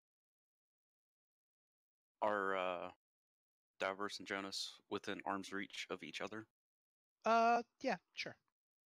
So I'll walk up between them, kind of shake both of them, trying not to make much noise. What?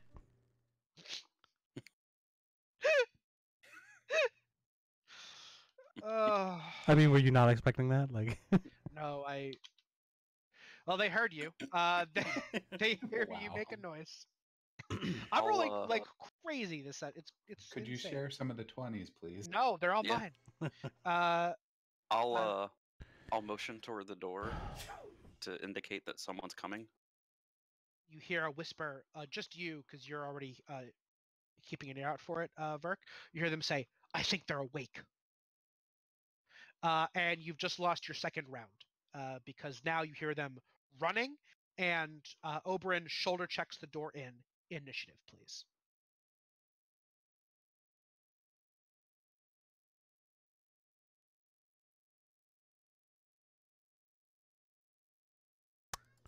There's an initiative function too in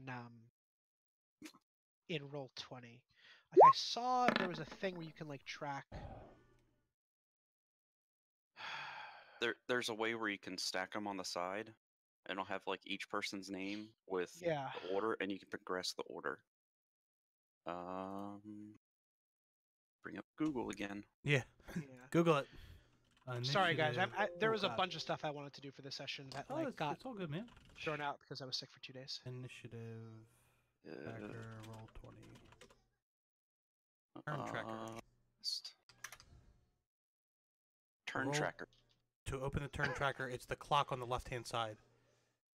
Only the GM can open it. Once it is open, it's visible to everybody. Oh, wait, why does it have numbers in there already? That's interesting. Because we rolled. Because we once rolled initiative. we rolled initiative, Oh, that's so cool. it throws it in there. Yeah. And then you can Welcome. cycle the turn to like when you roll your initiative. And for it the other highlights guys, who's what. That's awesome. That's great. Yeah, but I don't have stats loaded in for these guys, so. Oh, that's fine. Can I add in manually? Oh. I think you can do like a roll initiative. Here we go. Person No, I'm thing. just gonna. But I don't have their stats loaded in, and it's not gonna know that it's. Well, at the bottom, can you see as and then that drop down? Do you have all your NPCs in there under that list? I don't. No, he was saying he doesn't. Yeah. Okay.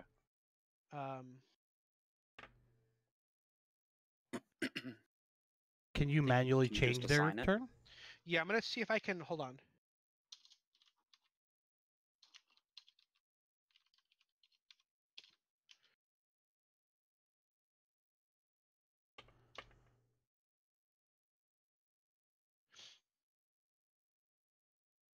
Is she coming up as still a 0 for you guys?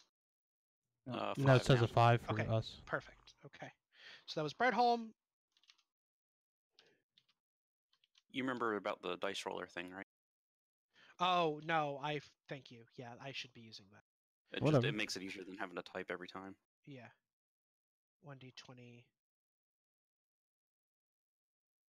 And how do you add numbers? Is it long? No. Advanced dice roller? Is that the add? Yeah, if you just click on the dice of that left column, you'll have a pop-up dice roller, and then under it has advanced roll. last 10 rolls. Yeah. Wow. Yeah. And then 20. Jeez. Davros, what's your dex? 16. Okay, you win. Nope. This round. Yeah. All right. Anyway.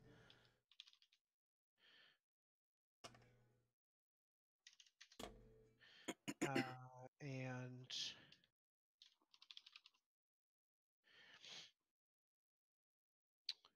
20. Wow. Out of I want you to know every time I've screwed the party, it's been in character. yeah. I also I'm really pretty love how sure this I've this done fucking the most screwing of the party today. Verk and Jonas. What's your dex? Mine's pretty high. Hold on. 13. 14. Okay. So actually, Jonas should be before Verk. Oberyn's before Verk. Harkwell is below Davros. This should be the final order. Okay. What a weird spread. 22, 22, 12, 12, 12. Davros, you go first. You spring out of bed unarmed. What has Verk said so far, and what have I heard? Yeah, what did you say? I didn't say anything because I was trying to be quiet until Yes. someone. Well, Yeah. listen, So all I man. did was I motioned. You toward the woke me door up as from a if- full 8 hours of rest. I'm remming like I should be. All right. You like. Dreaming of Godhood. You probably should have been more gentle about it, Mister. Like 19 strength. He's got you there. Hey, You asshole.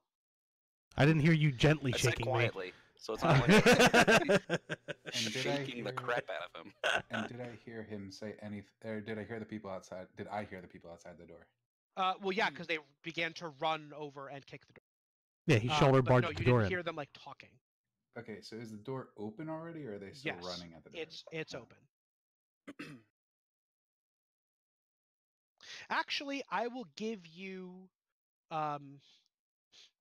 Harkwell's the one who kicks the door. No, Harkwell's the one who kicks the door in. I'll give you a like pre-initiative surprise round. Roll off what you hear footsteps running towards the door. Is your instinct to go bar the door or something? That's what I was thinking, but I don't think, having just been woken up and seeing Verk point towards the door and hearing people running at it, I don't think the first reaction would have been to block it. Okay, so then it is kicked open by the time your turn starts.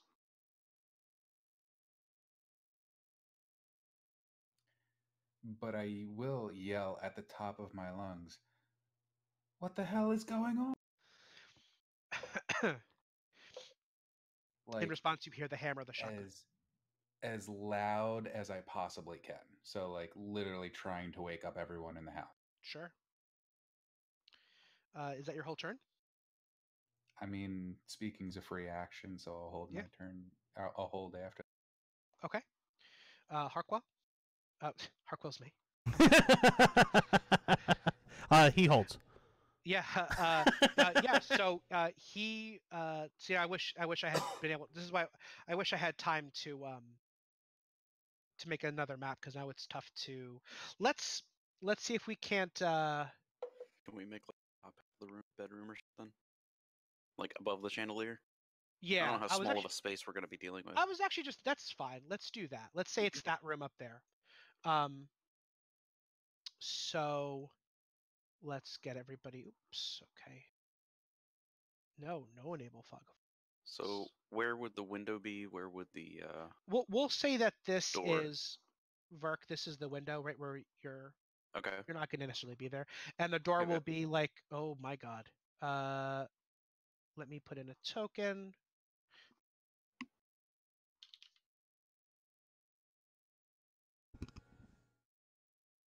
Wow, it doesn't even have a transparent. God damn, Door. These look otherworldly, Dan. yeah. I need a description. Yeah, hold on, let me fucking. God damn. So Brightholm, Harkwell is standing on the door. Wow. Mm-hmm. To front. To back, and it's behind. Yep. It. Then Matt to back.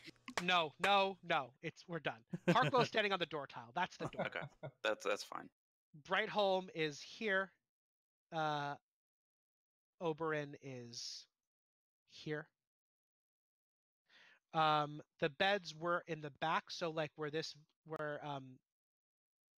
vase is, where actually I can do bed. Well, if Jonas and Davros were in bed, you can just put them on their beds. I know I have to put a bed. Well, no, I mean you just put them down. Oh.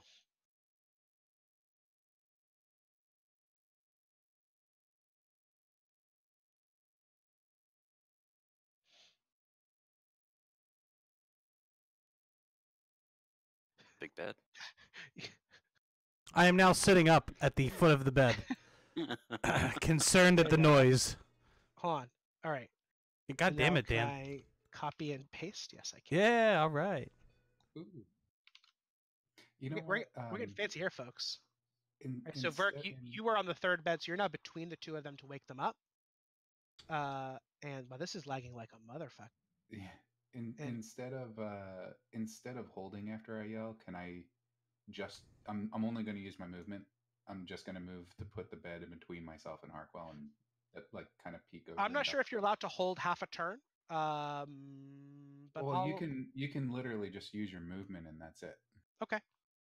So But that's what I mean. Like do that's what? all I'm doing is I'm just shouting. So you're passing after like that. I still shouted like what the heck, and then I'm moving to crouch down behind the bed putting the bed in between Harkwell and my. Okay, so you're like here. Yes, exactly. Okay, I think what Dan thought you meant by holding your turn was you can hold action to go at a later point in the round.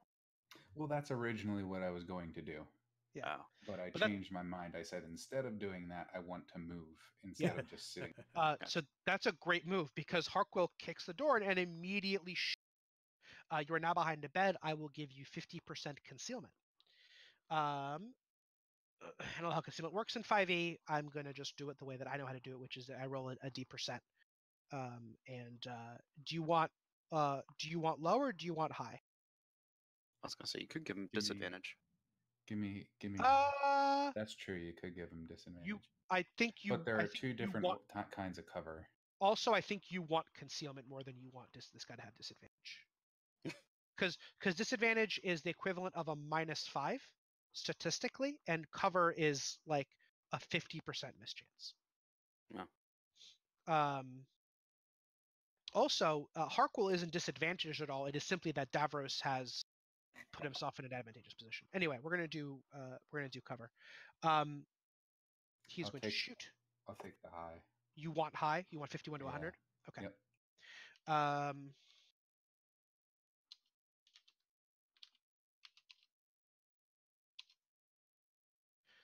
Harkwell there we go. Well, first of all, what is your AC? 14. Okay, so he does hit your AC. All right, so go ahead and roll me that percent. And you want a 51 to 100. That will mean that he hits the bed instead. The bed successfully covers it. Ah, damn it. Terrible. 5, 10, 15, 20. You are one square out of the ideal shotgun range. His damage goes down to a d6. Wow! Gun blows up in Wow! his face. I will take it. That goes right to wounds, though, right? It does. No, that's not a nat 1 on a d20 roll. That's a nat 1 on the damage roll. Okay, I see. rolled a 14 on that. He Still, takes it that's to the face. That's as good as it could have gone. So Mhm. you hear a bunch of wooden shrapnel flies by your head as the shotgun blows the headboard of the bed apart, and one pellet hits you in the side. So that's 1 to wounds. Jonas, it's your turn.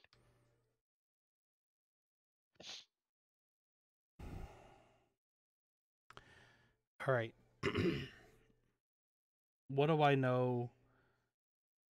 Go over a little bit of the God of Mourning again for me. Okay. He is Sure. the So God of righteousness. You know a lot about the God of Mourning. You read an entire thing about him. So his full name is Mourning the Ascendant. He is the God of righteousness, the sun, and the heavens. He is rumored to be the firstborn of the gods, however that works. He presides over trials and justice.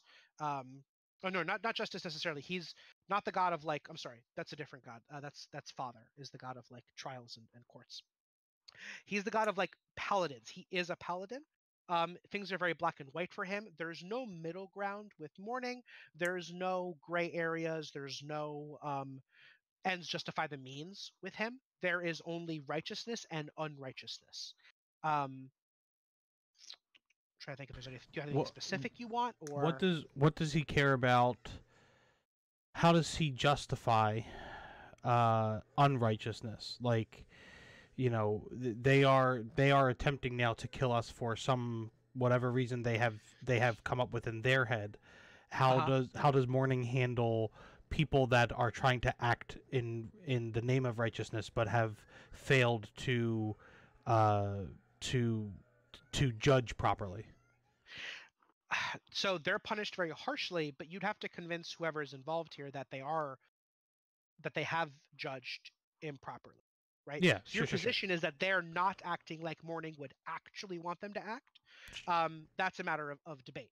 So from their perspective, they are executing his explicit divine will. But no, he would not be kind about that. Like, again, very black and white, right? So it's not okay if you do the wrong thing, but you thought you were doing the right thing. That's as equally not okay as like just straight up doing the wrong thing. Does that make sense? Yes.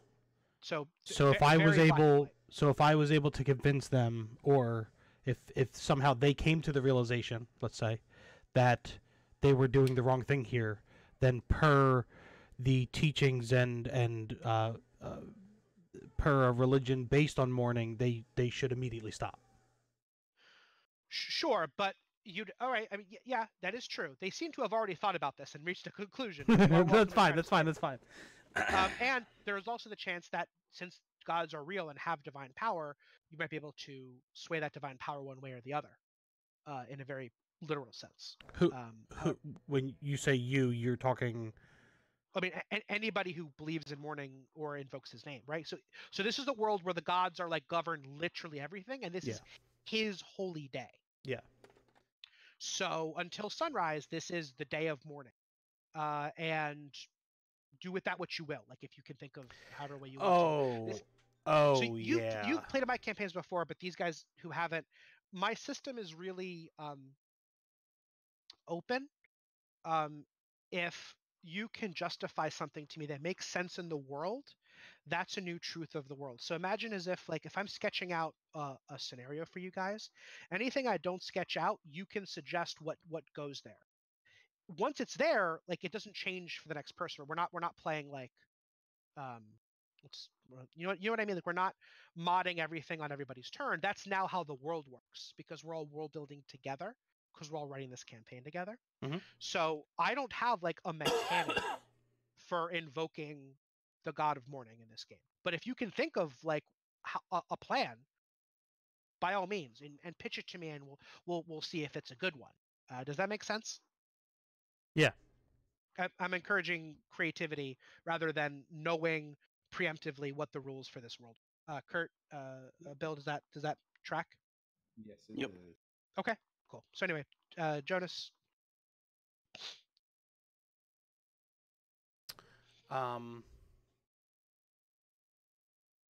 So give me a second to think here. Sure. We're going to.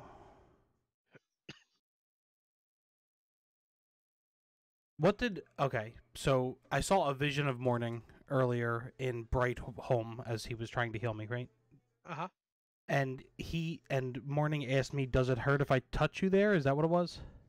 Does it hurt if does this hurt, as they like prodded your... Right. So it was literally the words of Brightholm, the healer, coming out of a vision of Morning, right? Yes. So it wasn't words that Morning would probably be speaking. Probably not. Okay. So I think at this point, well, and let me also double check. Not really the God of Redemption, though, right? No. Nope. All right. Righteousness, the sun, and the heavens. So I think I fall off the bed forward towards the noise. Uh-huh. And obviously I've seen Harkwell now shoot his gun at my party member. Uh-huh. At Davros. And I start to go into a fanatic style performance. and I start to chant, "Not on his day. Not on his day. The day of mourning?"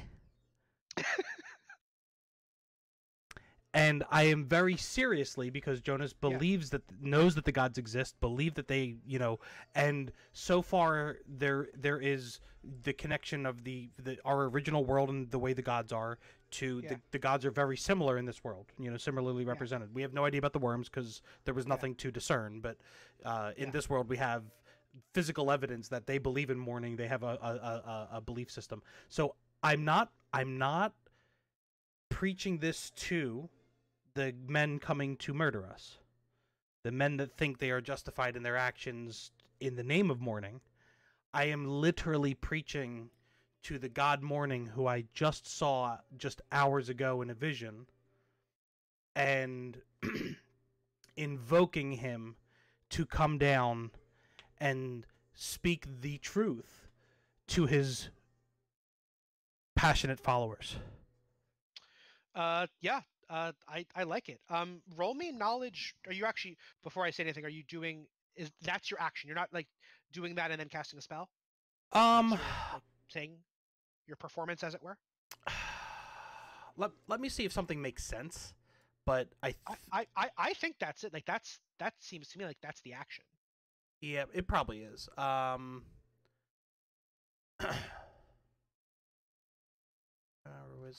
No, I feel like if it requires a little bit more from me, I feel like I might have something else for you. But no, it doesn't. I'm just asking so I don't railroad you. No, that's fine. Yeah. So no, I think that's it. I think that's my whole action.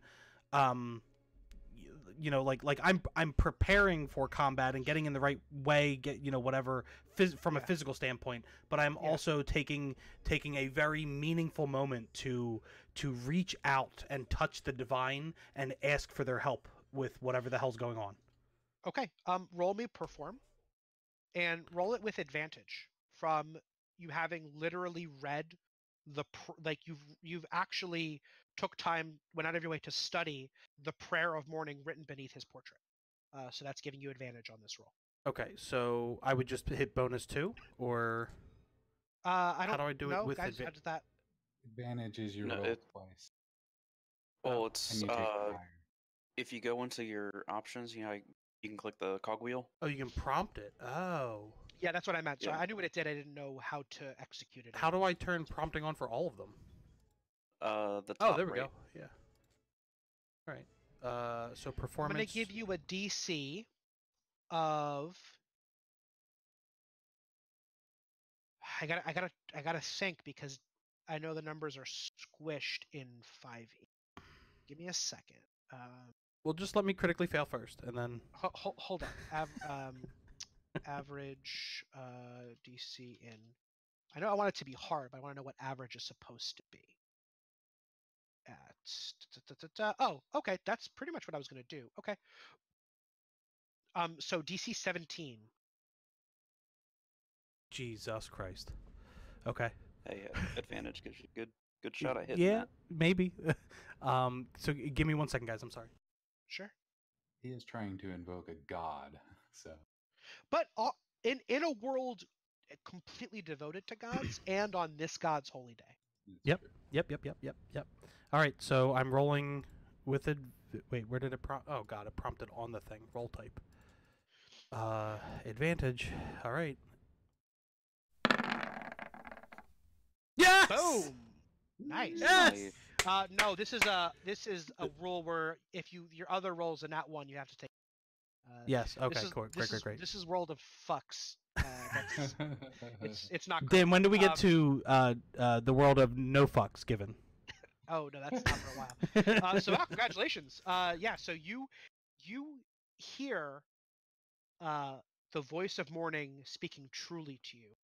It is in a language you don't understand, and you are pretty sure cannot understand. It is booming, and it almost knocks you down to your knees. The rest of you hear a rumbling sound, but aren't sure where it's coming from. Did you watch Annihilation, Frats? I did not. No. This channel? Okay. it's this beautiful musical note, but with all of the settings on the equalizer cranked to a level where it's almost painful. Like it's almost atonal and distorted, not because it is imperfect, but because your ears are imperfect. And it strikes them, your ears begin to bleed, and you are full for a brief moment with the blessing of morning. He has judged not you to be righteous, but your sincere uh, um, appeal to his power on this day is something that these guys did not bother to do, and they are genuinely attempting to. I see your fucking stupid face. They are trying to murder not innocents, but murder guests in their home while they were sleeping, which is decidedly unrighteous. Whatever you have done, so you're on the right side of this, at least for now. Did you have a specific effect you wanted? Because if you don't, I do. I'm just checking to see if you want to do something. I mean, like, I don't know what's in the realm of possibilities for me to, like, are you saying he's basically, I mean, I understand my character's not understanding what he's blessing me with, but you're saying, like, if I had a desired outcome, I'm trying to invoke it, or... Yeah, what is your desired? Is it power for yourself? Is it a blessing for your party? Is it justice on those who are trying to hurt you? I mean, let's go ahead and phrase it in a really simple way. Do you want a personal buff? Do you want a party buff? Or do you want to hurt your enemies? Let's break it down like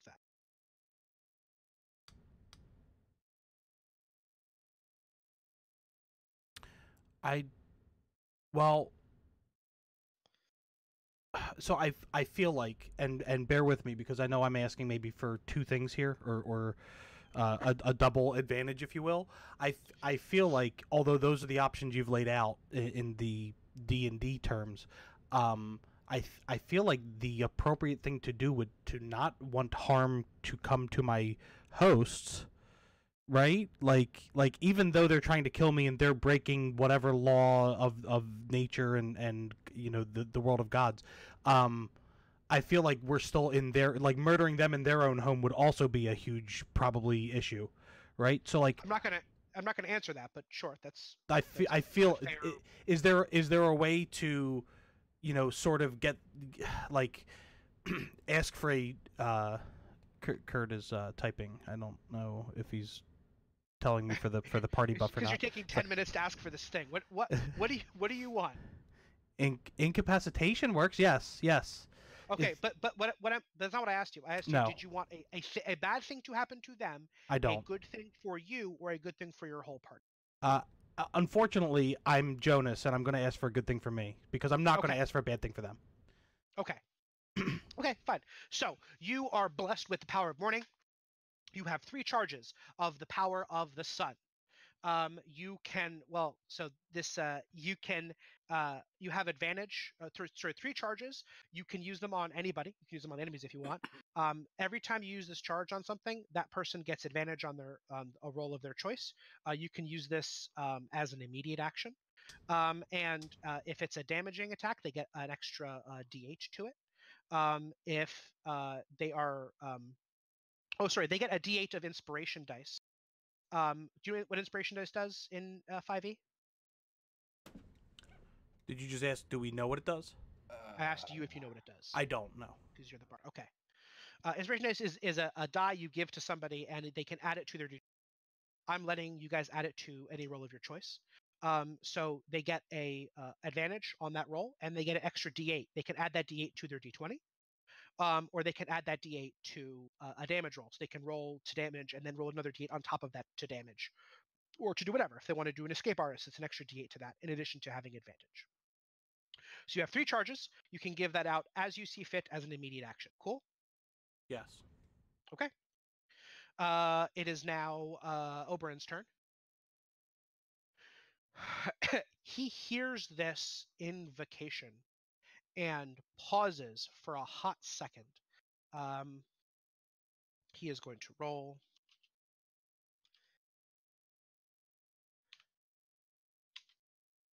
He succeeds. He is not afraid.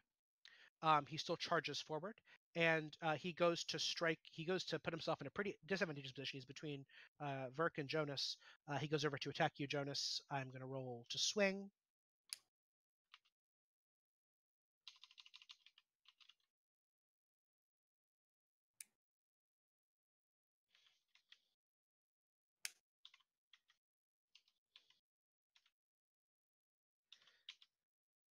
And a miss. That's his turn. Verk, it's your turn. All right. I am going to sidestep over to here. What do Davros and Verk know about my blessing? They know that you nothing. I mean, you seem blessed. You are glowing. You're like completely Okay. illuminated. And you maybe don't know you're doing this, Jonas, but you are now currently at all times chanting a prayer to morning. Like it's like you're like speaking in tongues, basically. Nice. Also, this is the first time I'm pretty sure either of you guys have seen Jonas sincerely do anything, not being like a ponce or like a snarky idiot. I don't know. Some of that snark is sincere. Yeah.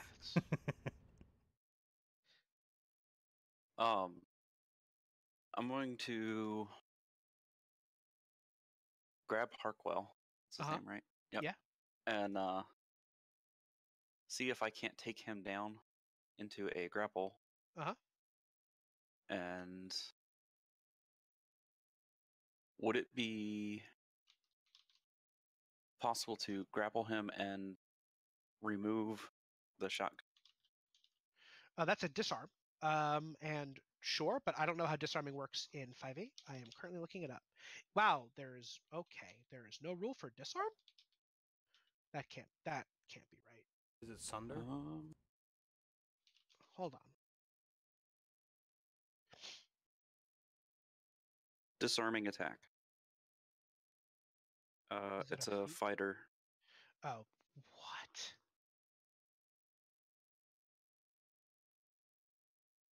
I mean, I could look that up. No. That's some stupid shit. This should be a base action available to everybody. Just do like an opposed strength check to. Well, first go ahead and roll me a grapple. All right.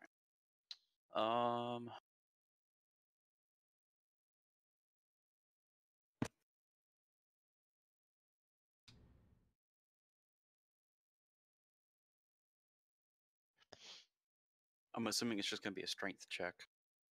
Just add my strength to the D20. To a grapple check? Yeah. Use the attack action, making a grapple. I think you straight up just make an attack. Wait, hold on. In front of me, bringing a grapple check, so attack rolls, strength, athletics. So, do you have athletics? I do. Yeah, you're going to roll athletics. Okay. And I'm going to roll athletics or acrobatics. This is Harkwell, so he's not great at either, but I'm going to roll.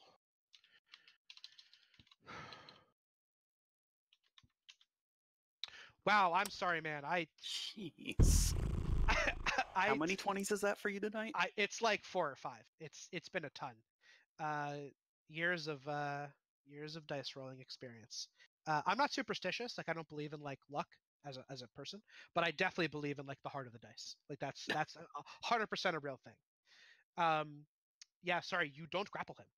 So what I'm going to say as a house rule, for 5e, if you grapple somebody, you may. So if you want to disarm somebody normally, you have to make an attack roll against their weapon, basically opposed attack rolls, and I'll probably do opposed strength checks to see who gets to keep a hold of it.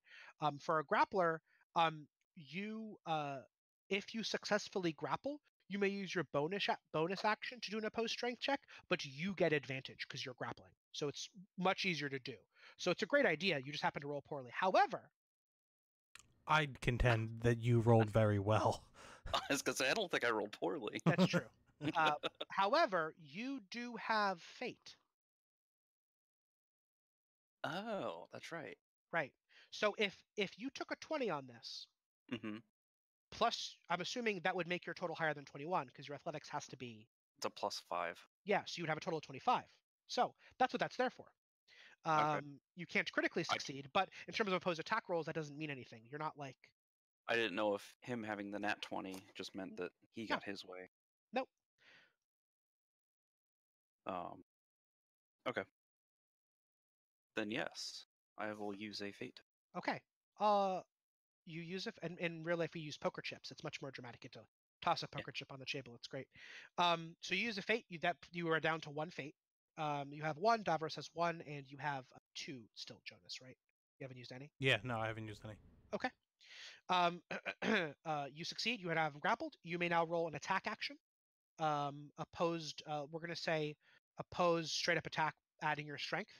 But you have advantage. Uh, You have to beat a 12. so I'm just doing it like a strength check at that point, right? Yes. 20 with a strength. With advantage. Oh. Oh well. Don't need the advantage. You are unarmed. You now are holding the gun. You can't. Let me be very clear. You can't fire it in. A, I don't know if you know how to fire it, but B, you can't fire it while grappling. It's a shot. Yeah. I I and was B, more. only one barrel is now loaded because you already fired one of the barrels. I was more concerned with grabbing it and like Sure. chucking it across the room just so Sure. he didn't have it. You are out of actions though, but you do now have the gun. Yeah. All right, great. Brightholm's turn. Brightholm is behind Harkwell, who is now occupying like the same square as you. I'll say. Put you guys together. Oh my God, this fucking. God damn it. She hears this prayer to morning. I am also going to roll a save. She makes it. She is unperturbed. This does not bother her that you've seemingly legitimately invoked the power of morning. And she fires off. She pulls out a short sword. She whispers into the blade, and it begins to glow. And she fires off a blast at you, Jonas or Verk. Verk, you're grappling with Harkwell, which makes it a 50-50. Jonas or Davros. He's a glowing angel. He is a glowing angel. She's going to go for you, Davros, because you are the one that lied to her in the first place. And counterfeit. So let's see. Do you guys know in 5e if you provoke if you're grappling, you probably can't make an AOO, I would imagine. I don't think you can do attacks of opportunity when you're grappling. I don't think so. No, you can't. No. Yeah, so she's going to go 5, 10, 15, 20. Hello? And she reaches out to attack you. She has advantage for this attack.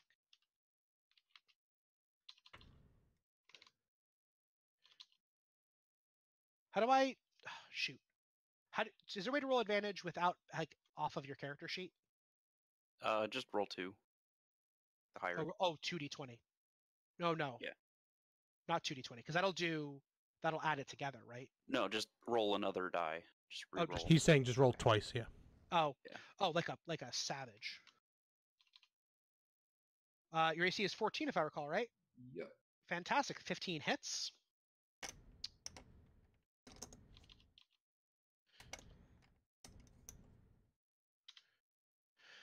Wow. 7 damage to Vigor, which is the first time I think your Vigor has been hit. It's been all wounds so far. Correct. And I need you to roll me a Charisma save.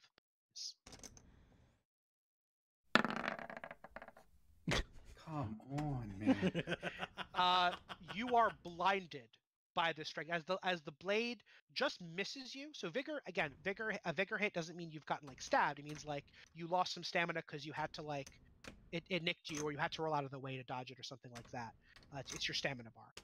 In so doing, it flashes in front of your eyes and blinds you. You now have a 50% mischance for everything you do, and just generally, can't see. So that's terrible. And it's top of the round. It's your turn. As this happens, Davros, you feel the compass begin to warm up, and it says loss of blood, or not loss of blood. we'll say wounds detected. Are you in danger? Yes. Would you like to leave? Yes. Confirmed. Now plotting navigation coordinates. Please hold. You may continue with your turn.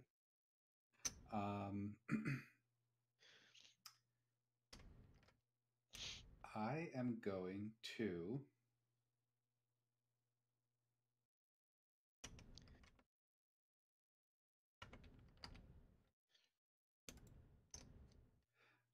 going to attempt to grapple Bright.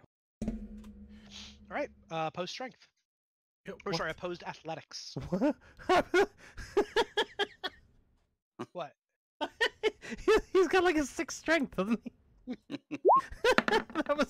I was like, what is he doing? Oh damn. Well, and hold on. So go ahead and roll me a D%. Oh, that's right. Sorry. You want 51 to 100.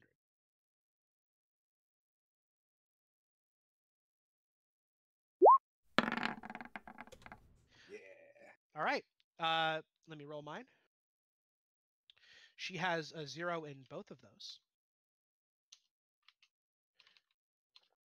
But she's going to roll dexterity, so that gives her a 1. You got it. She's grappled. It's more of a bear hug, really. Just Sure. just to try to prevent her from using the weapon Okay. or like any motions or spells, anything along those lines. Just Sure. to kind of do. That's it. Why did Bill say quit metagaming? I missed that. Was that from a while ago? I was looking up the God of Morning on a different tab, Oh. and it showed up Oh. on the stream. I was giving him shit because he was Yeah. going on Google and typing it. Oh, okay. Yeah, I literally didn't find anything that made sense anyway. So Wait, in like the general internet? yeah, because it's your God system, not Yeah.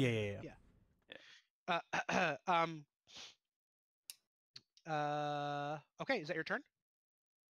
It is my turn. Yes. Okay. Harkwell. Harkwell is grappled. Escaping a grapple, strength athletics. It's Right. a strength opposed. Do you get a bonus to this? I don't have a pin, so we're just grappling each other. Sure. Oh, wow. I am, for what it's worth, I'm sorry. Oh. Nat 20, total of 22. I'm serious. I promise you guys I did not install a DM mod on like Roll20. This is not like if that even exists. He breaks free of your grapple. And goes to use his bonus action to well no, that's only if he is grappled. He stares at his gun but can't do much. He takes a 5-foot step that puts him back here. Is it a move action? It's a bonus action. It's called disengage. That's what escaping is? Yeah, the wiki is not super clear. So I do have my actual attack action. Correct. I want to grab my gun back. Actually, disengage is technically moving out, moving 5 feet away from the person. So like one more space back. I thought the grappling would have been the attack action, and then disengaging would be like the bonus. Well, he wasn't trying to grapple you. He was trying to get out. Well, yeah. So he's not trying to. It doesn't say. It says a grappled creature can use its action. Yeah. Is what I'm reading, which is not helpful because that doesn't. So I thought everyone had one action and one bonus action. Well, one move, one action, one bonus action. Oh, is that? Oh, it's not called standard. So that is right. Yeah. If it says action, that means standard action. Correct. Yeah. Okay, I'm sorry. So then in that case, yes, he uses his standard. I'm sorry, I'm not used to that terminology. He uses his standard action to break out of the grapple, and he is a tough. You got Brightholm grappled. You have his gun. Jonas is glowing and chanting a prayer. He yells for help. And there was already a commotion from Davros having yelled to wake everybody up, and now you hear footsteps coming down the hall. That is his turn. Jonas, it's your turn.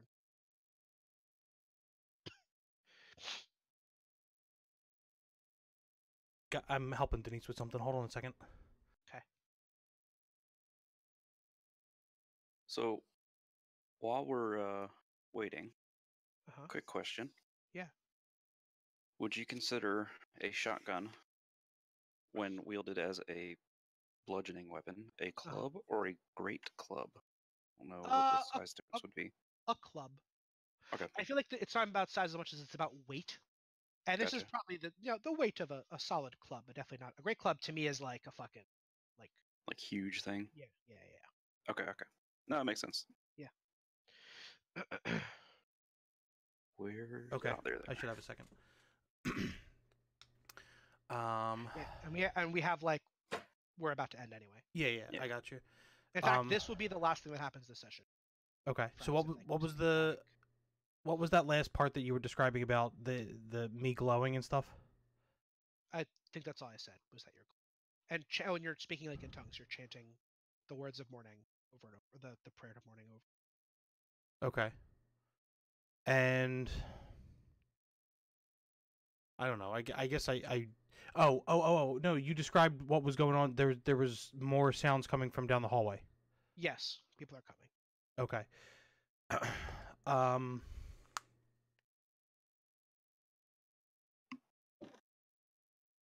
Kind of hoping you guys would try to murder these people.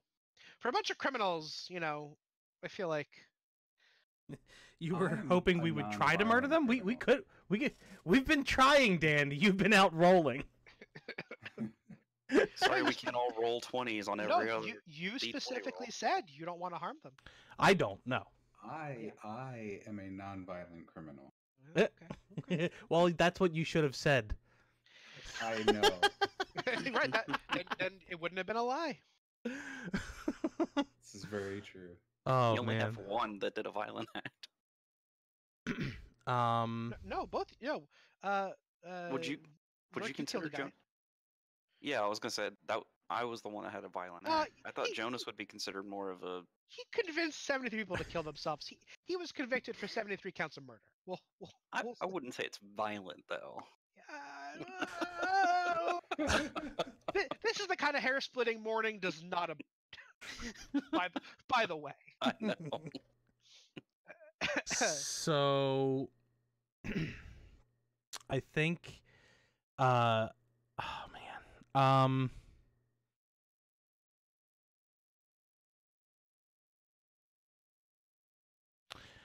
No pressure, but this is what we're ending the session on. I don't know. I think. Oh.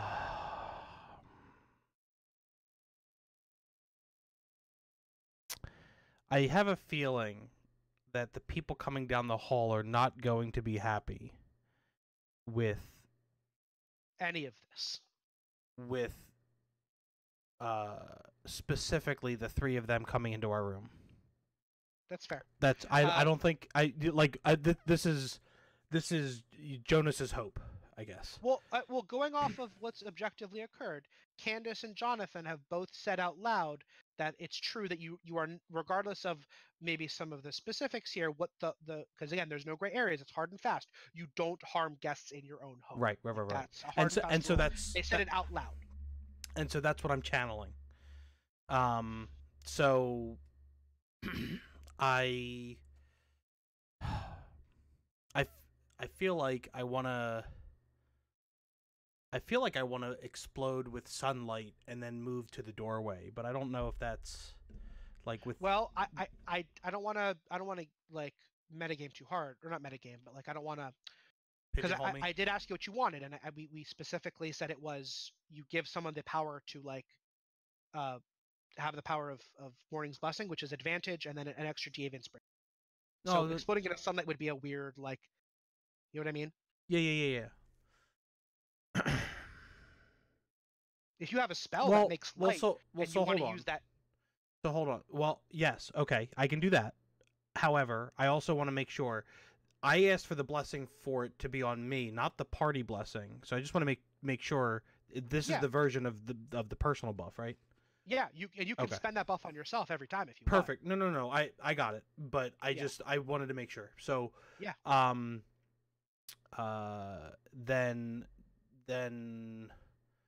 Then ooh. How crazy could I get expending all 3 charges and making Well, a I great? did say an immediate action, which I don't even know exists in this game. But I would It's let called you. a free action. Is it called? It's called It's free. like talking is a free action. Yeah, so you can But do it whenever. Free and immediate are 2 different things, though. Immediate is a thing you do on your opponent's turn. Normally, That's I don't know. true.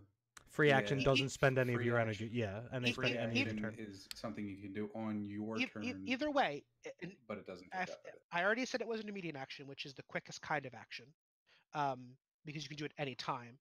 So if you spend all 3 of your normal actions, move, normal, and bonus, I will let you use all 3 charges at the same time. Sure, as long as you do nothing else but use them. So I'll tell you what I want to do. Maybe it requires using a fate as well, if that's fair, right?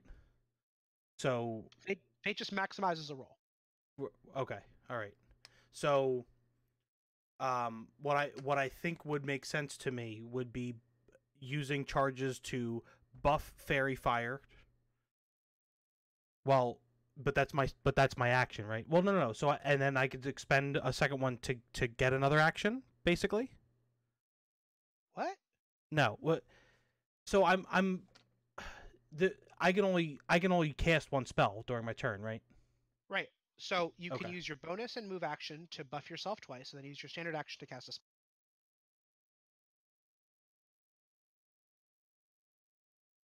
I'm so confused at this point.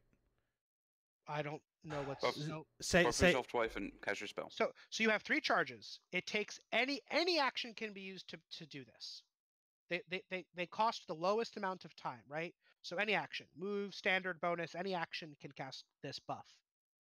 But a spell, according to the rules, can only be cast on your standard action. and So- these buffs have nothing to do with standard action, right?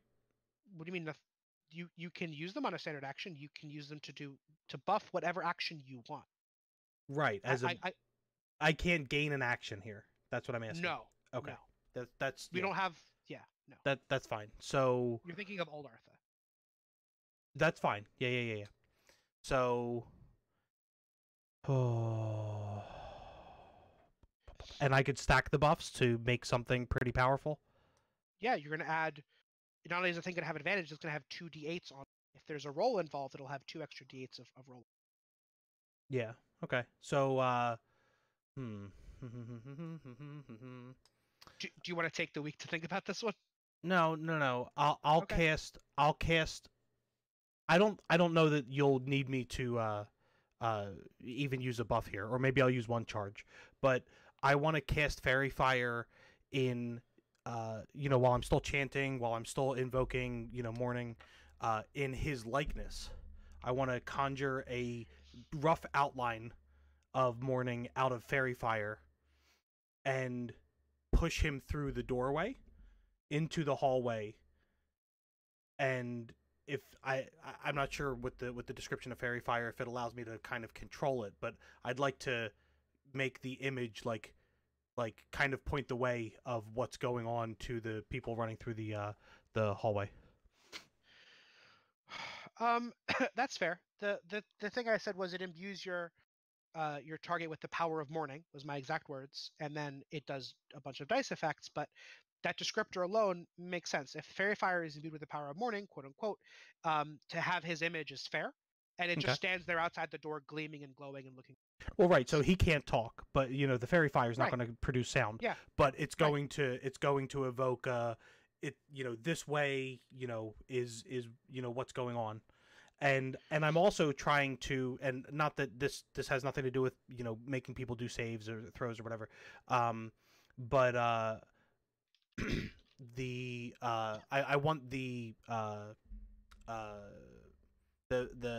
I want them to see that I'm able to evoke morning. That it's not just the show I'm putting on, or they cast a saving throw and they kind of shrugged off the speaking in tongues and everything, and I kind of Yeah. want to re-evoke that. Okay. Yeah, sure. Real quick, everybody roll me a dexterity saving throw. Everybody? Yep. Okay. Wow, I can't stop rolling that. Oh, whoops, normal. Cool. Yep. Mm-hmm. Actually, Davros, you didn't have, but that's fine. Oh, It's not a big deal. You were out of the range. I didn't realize. And wow, that doesn't matter at all. Okay, so this was to. Oh, I get another one.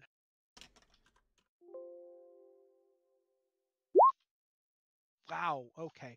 So everybody succeeds the dex save, which is basically so that they're not negatively impacted by fairy fire. If you fail the dex save, you are surrounded with lights and people have advantage to hit you. That affects no one but Jonas, who it was already affecting because he's glowing and easy to hit. So that doesn't. No negative impact. There is simply now the image of morning outside the door. Okay, we're already 8 minutes over. Let's end there. Yeah, for We'll sure. pick it Yep. back up next week, and we'll see how this debacle turns out. Cool. All right, guys. Good game. I will Awesome. apologize retroactively if I wasn't making any sense at any point because No. all good. only half here. Thank you. Yeah, I wasn't paying attention. So yeah, no, we're good. Good, Hey, good, that's fair. we're gonna change the date or whatever to accommodate your work stuff, right? Yeah. Going forward, I was actually supposed to have a meeting tomorrow, and they are like it's the. Were you actually in this one, Frats? The Pop Health? At some point I was, yeah. Yeah. It's Hey, every Walude, Friday. thanks for the morning, Walude or this Friday Walude. was canceled, Thanks but for yeah, the I'd like to move thanks it for the to, follow, like, man. I appreciate it. Tuesday. Okay. Is everyone cool with Tuesday? Who was the guy who Probably- couldn't do Monday and Tuesday? Was that the other guy? Kurt has the play stuff, so I it's have kind the of up to play him, I stuff think. on mostly Tuesday and Wednesday, or at least the past 2 weeks it's been late on Tuesday. No, I wasn't Scargo. We're good. But if Monday works, that Monday's would bad for work. me. I guess Friday I could do. Is anybody cool with Friday? Friday makes almost Mm. more sense for me, but If we could do it a little bit later, maybe. Kurt, what works for you, man? Just give us the list of stuff that's okay. I mean, the best days of stuff I know I could do is Monday, Thursday, and Sunday, and like later on a Saturday.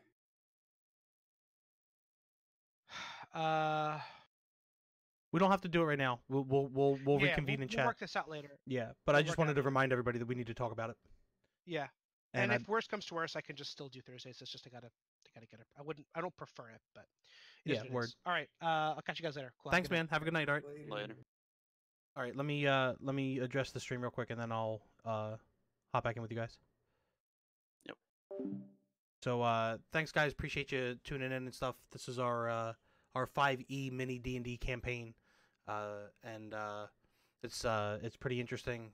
Dan didn't have a map for this room over here, so we kind of made a makeshift bedroom over here to role play out the action and stuff. But it's pretty interesting so far. So thanks for tuning in. I appreciate it. Walude or Walude, thanks for the follow. You're the first person to come by and give us a new follow, so definitely appreciate it. If you want to talk to us in Discord or hit us up on Twitter or anything like that, all the information's on Twitch there. I appreciate if you're not familiar with D&D, if you haven't played this before, we're here to answer questions and talk about it and have fun. And we're just trying to get some content on video so that we can maybe piece together and cut together like a little short actual hour, 2 hour, 3 hour thing. So we're doing 3 hour sessions. We're trying to do it weekly. It sounds like we're gonna have to change the day. We've been doing Thursdays. This is the second week now, but we're probably gonna change the day. So keep an eye for some information. I'll probably post on Twitter about it. I'll probably throw it up in the Discord about it if you're interested at all. And then if you get the notification if you're following us, all right? So thanks, guys. I appreciate it. Thanks for tuning in. And I hope to see you the next time we go live, all right? All right, guys. Have a good night.